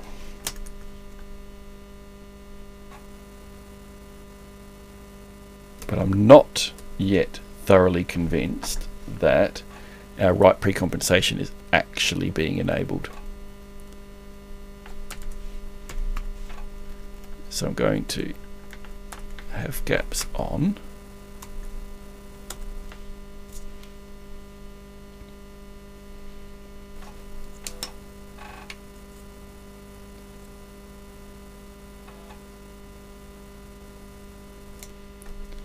Right, so drop the data rate to 36. Let's go down to 32.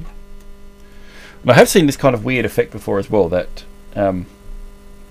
yeah, if I just start at the highest data rate straight up, the program screws up, but if I try it a few times winding my way down, it's fine. So that's 32. Let's go to 30.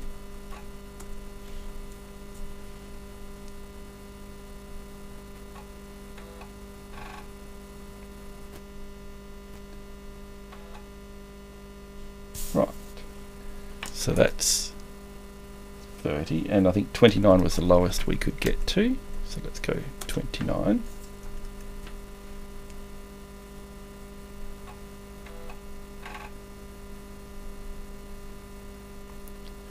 So line 32, so if you're trying to build the manual and it's complaining about missing tables, it's because you need to, one directory level up, you need to have checked out in a different directory the exactly these reg table, FDC, blah blah blah blah blah. This comes from the MEGA65 from MEGA65 core repository. The user guide automatically scans the VHDL and generates a pile of auto documentation. So it needs to be at that, not inside the MEGA65 user guide directory. It needs to be up and out one directory.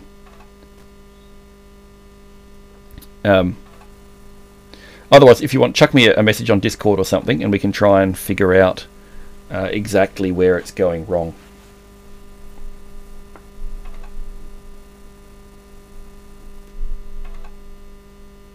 It's funny that saying that it doesn't have a rule to generate the FDC file. Yeah, it's a bit weird. Anyway, so we have it going now. So this is with gaps, right? So these are disks that will be writable by normal software. And so we're expecting, again, we should get to about track 40 at this density, which gets us 29 sectors per track working. Line 23. Okay, yeah, check out the development branch. Development branch on MEGA65 core. We really need to update the master to the current development. That's on my list of things to tackle. Falk and I just need to think about what a regular process is for doing that.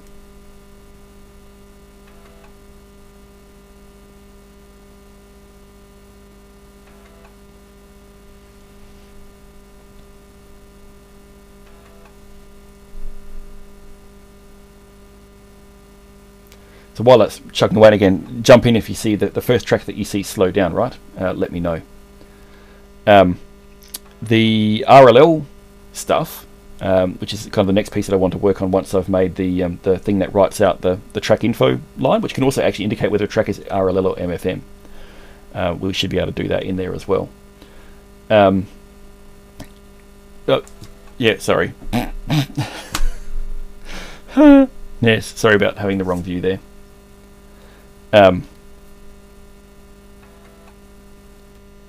Yeah, now you are heard, where you should now be seeing the MEGA65 screen.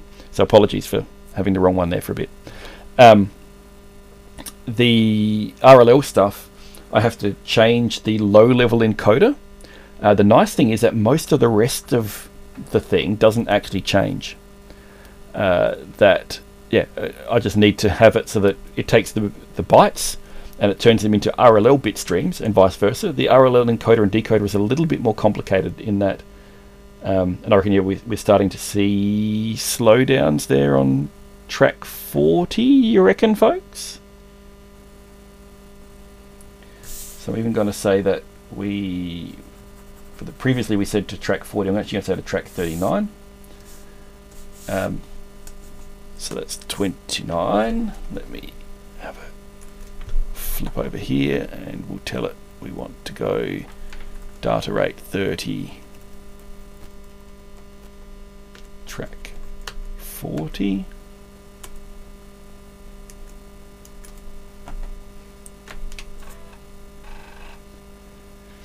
Yeah, like 23 says the German locale for make is funny. Yeah, it's just like, yeah, Schluss. Just, it's the end. Very stereotypical short German. Why is this data rate not working? So I've just restarted it from track 40 with the data rate set once lower, as we'd expect. And it's being funny at us. I'm going to switch it back to there, to 29.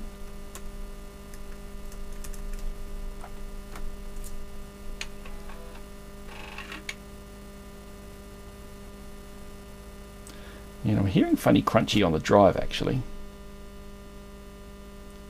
I reckon it's misstepping something that's going on.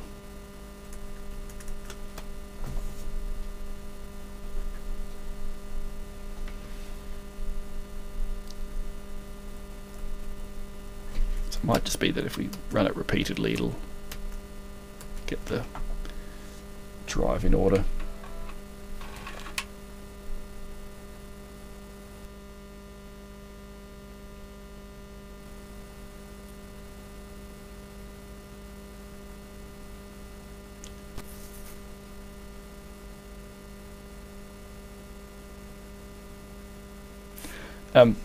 While that thinks for a bit, so the RLL encoder, MFM encoding, you take every bit and you can actually predict exactly what the next bits will be from that. So you can take a byte basically and you can shove it out and you know what it will look like.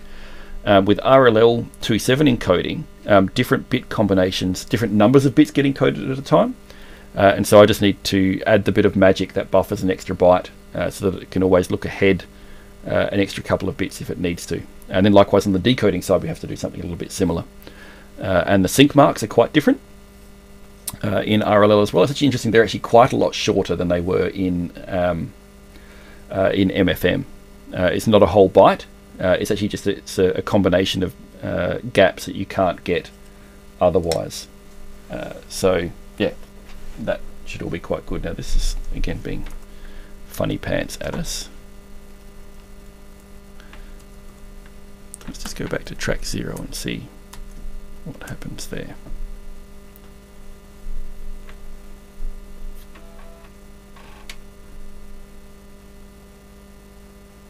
So again, we're seeing the sectors and it's refusing to read them for whatever reason. Or whether it is just that it is too marginal and we really are tickling the edges of what's possible.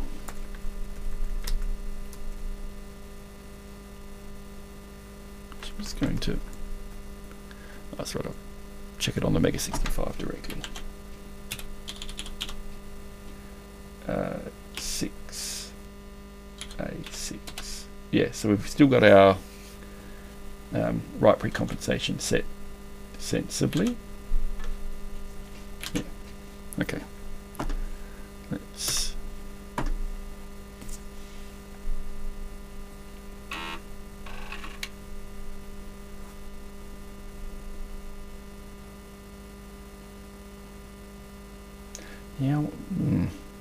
weird. Because bitrate 32 we know is fine, right? Bitrate 40. Actually, you know, there is a thing that could be causing this. And it's actually that the write head takes time to turn on. So it's trying to read that first sector and getting stuck on it forever, because if that sector starts being written before the head has started to write, that first sector will never be able to be read back. And I think there's actually a chance that that might be what's going on. And that's why it's a bit of pot luck as to whether it does it or not.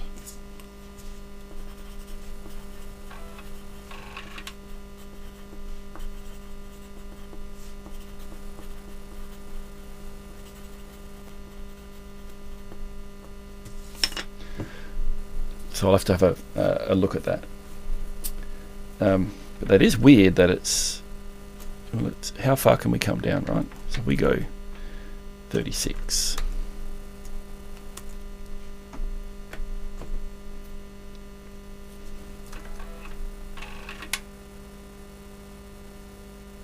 Yeah, Dr. Vulcan says, so basically with RLL encoding, you're turning a floppy into a small hard drive.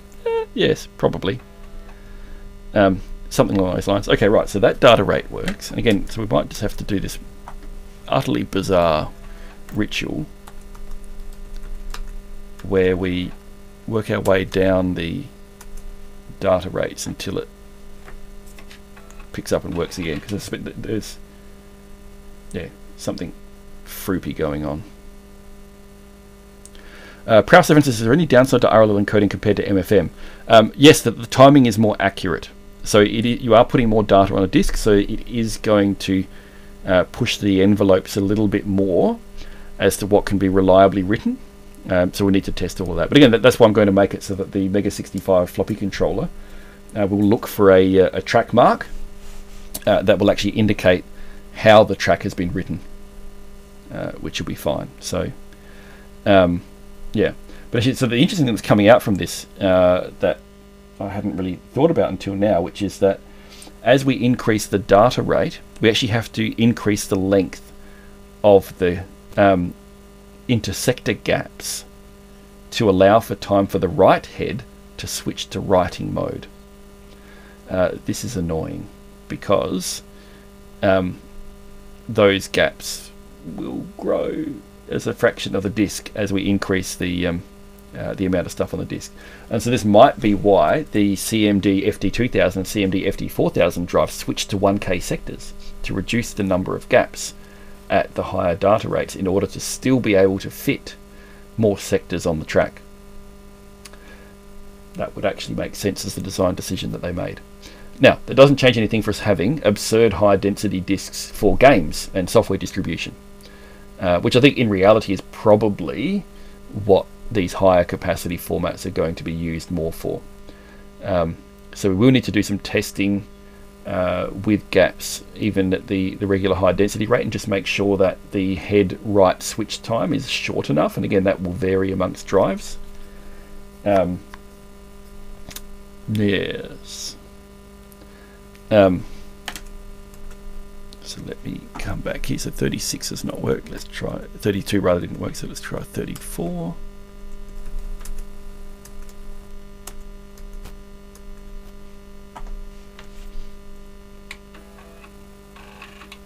Lighten, so that's great. So that switching to that branch fixed it for you for the building the manual. Glad to hear.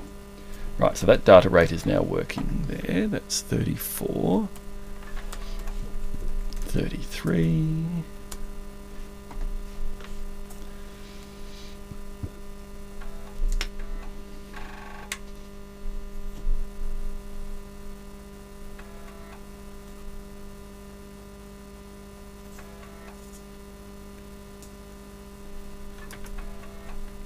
So rate 33 is working for us now. Rate 32 will it now magically work for us.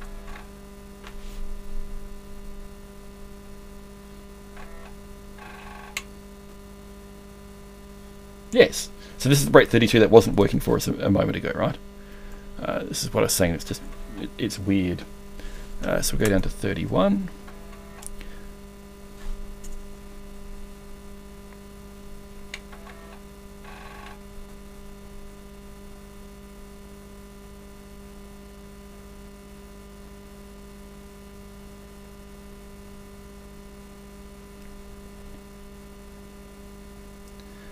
So that doesn't look that happy to me. So I'm going to have a think about all of that. Yeah, so line 32, you do need to run make twice to get the index and table of contents up to date. So yeah, the first time it's generating it based on the first run, and then the second time you've now got the correct pages and things, in theory, in there. Very occasionally you can need more than 2 runs, but only if it kind of the table of contents pushes things over the edge of a page when you change the page numbers in the table of contents, which is a pretty rare occurrence. Yeah, see, now that's all happily working again. So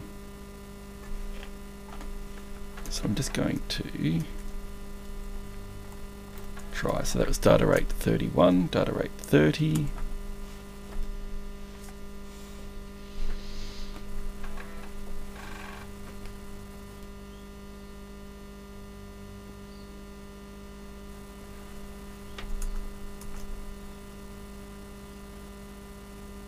Yeah, I'm going to have a bit of a poke and a fiddle. I reckon I need to extend the start of track right lead in, and when I do that, I'll add the this magic writing of the track marker at the DD data rate that the controller will be able to read out and make available. And yeah,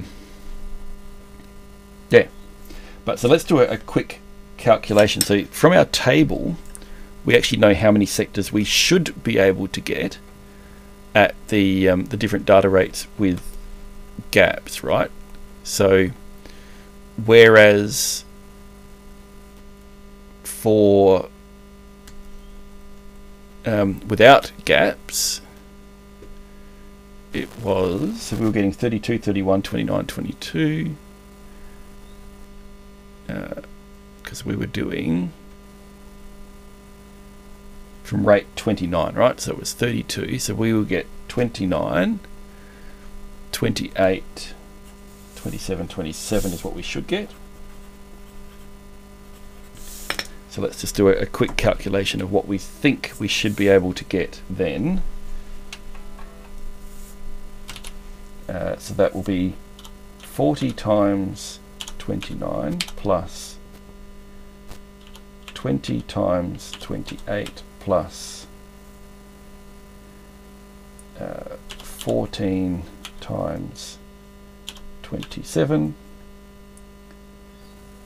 plus 10 times 27. So this should be the capacity with gaps, and we'll re-update. So there was that slight change because we decided that actually that track 40 wasn't in fact safe. So it's the 41st track wasn't safe at 32 sectors, we had to do 31. 20 times 31 plus 14 times 29 plus 10 times 29. So 2596 kilobytes without gaps. So that's the without gaps. And this is with gaps, but understanding that we might have to shave a bit off with gaps, because I think we're going to have to, as I say, have longer intersector gaps. I'll have a think about how I can try and optimize that. We might in fact actually be okay because of the way that the gaps are made on a standard PC to handle really ancient floppy disks, floppy drives rather. Herdware is asking, unrelated, but did all the C65 ROMs have the same blue color border as the screen? Interesting question, and the answer is yes, with an asterisk. And the asterisk is that the DOS errors on the earlier ROMs didn't blink the drive light. Instead, they increased the border color. So if you didn't have a disk with a boot file on it, the border color always was yellow, because that was the next color on from blue. So yeah, it's an interesting answer to that. So just for argument's sake, 2, 3, 6, 8. So the maximum that we can expect to get from RLL, with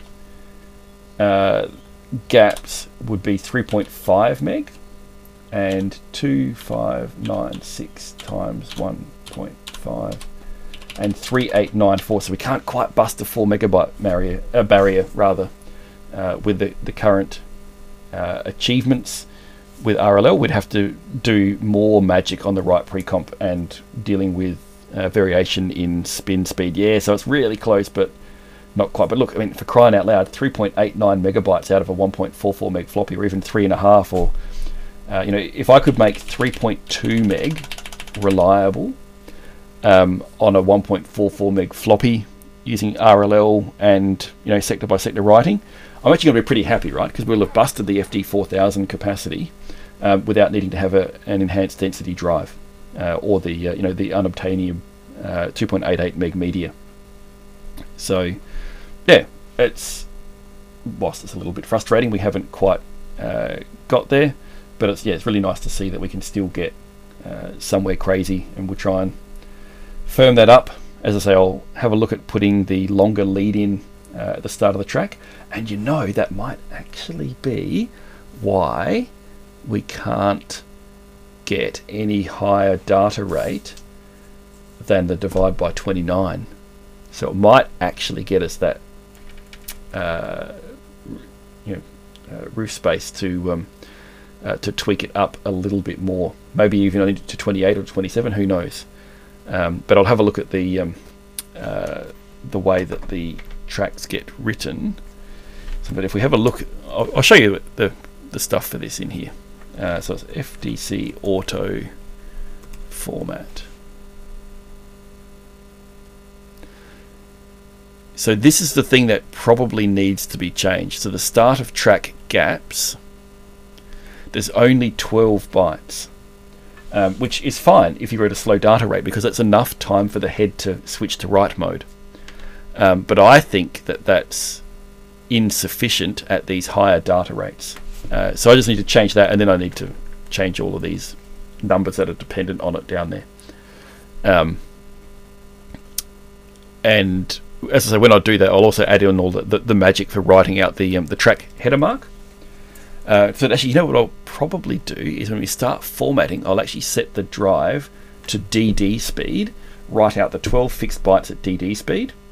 I will write out the track info block at DD speed, and then we will switch it to the high speed. And that should work for us. So probably we'll need to put a few gap bytes after the speed switch, just to make sure that everything is getting flushed and plumbed through. And that might then pip us back to be able to get over the 4 megabyte barrier by allowing those higher data rates that are otherwise barking. And we'll just set us up nicely. So I think I'm going to stop at that point. We've gone 2.5 hours of the 2 hours that I said I would do. Hope it's been enjoyable. Hope you've had a bit of fun as we've looked and prodded around what we can try and do to abuse a floppy. And we'll see how we go. You're welcome, Herdware. Welcome, everyone. And catch you next time. I'll try and put a info up as to when I do the next one.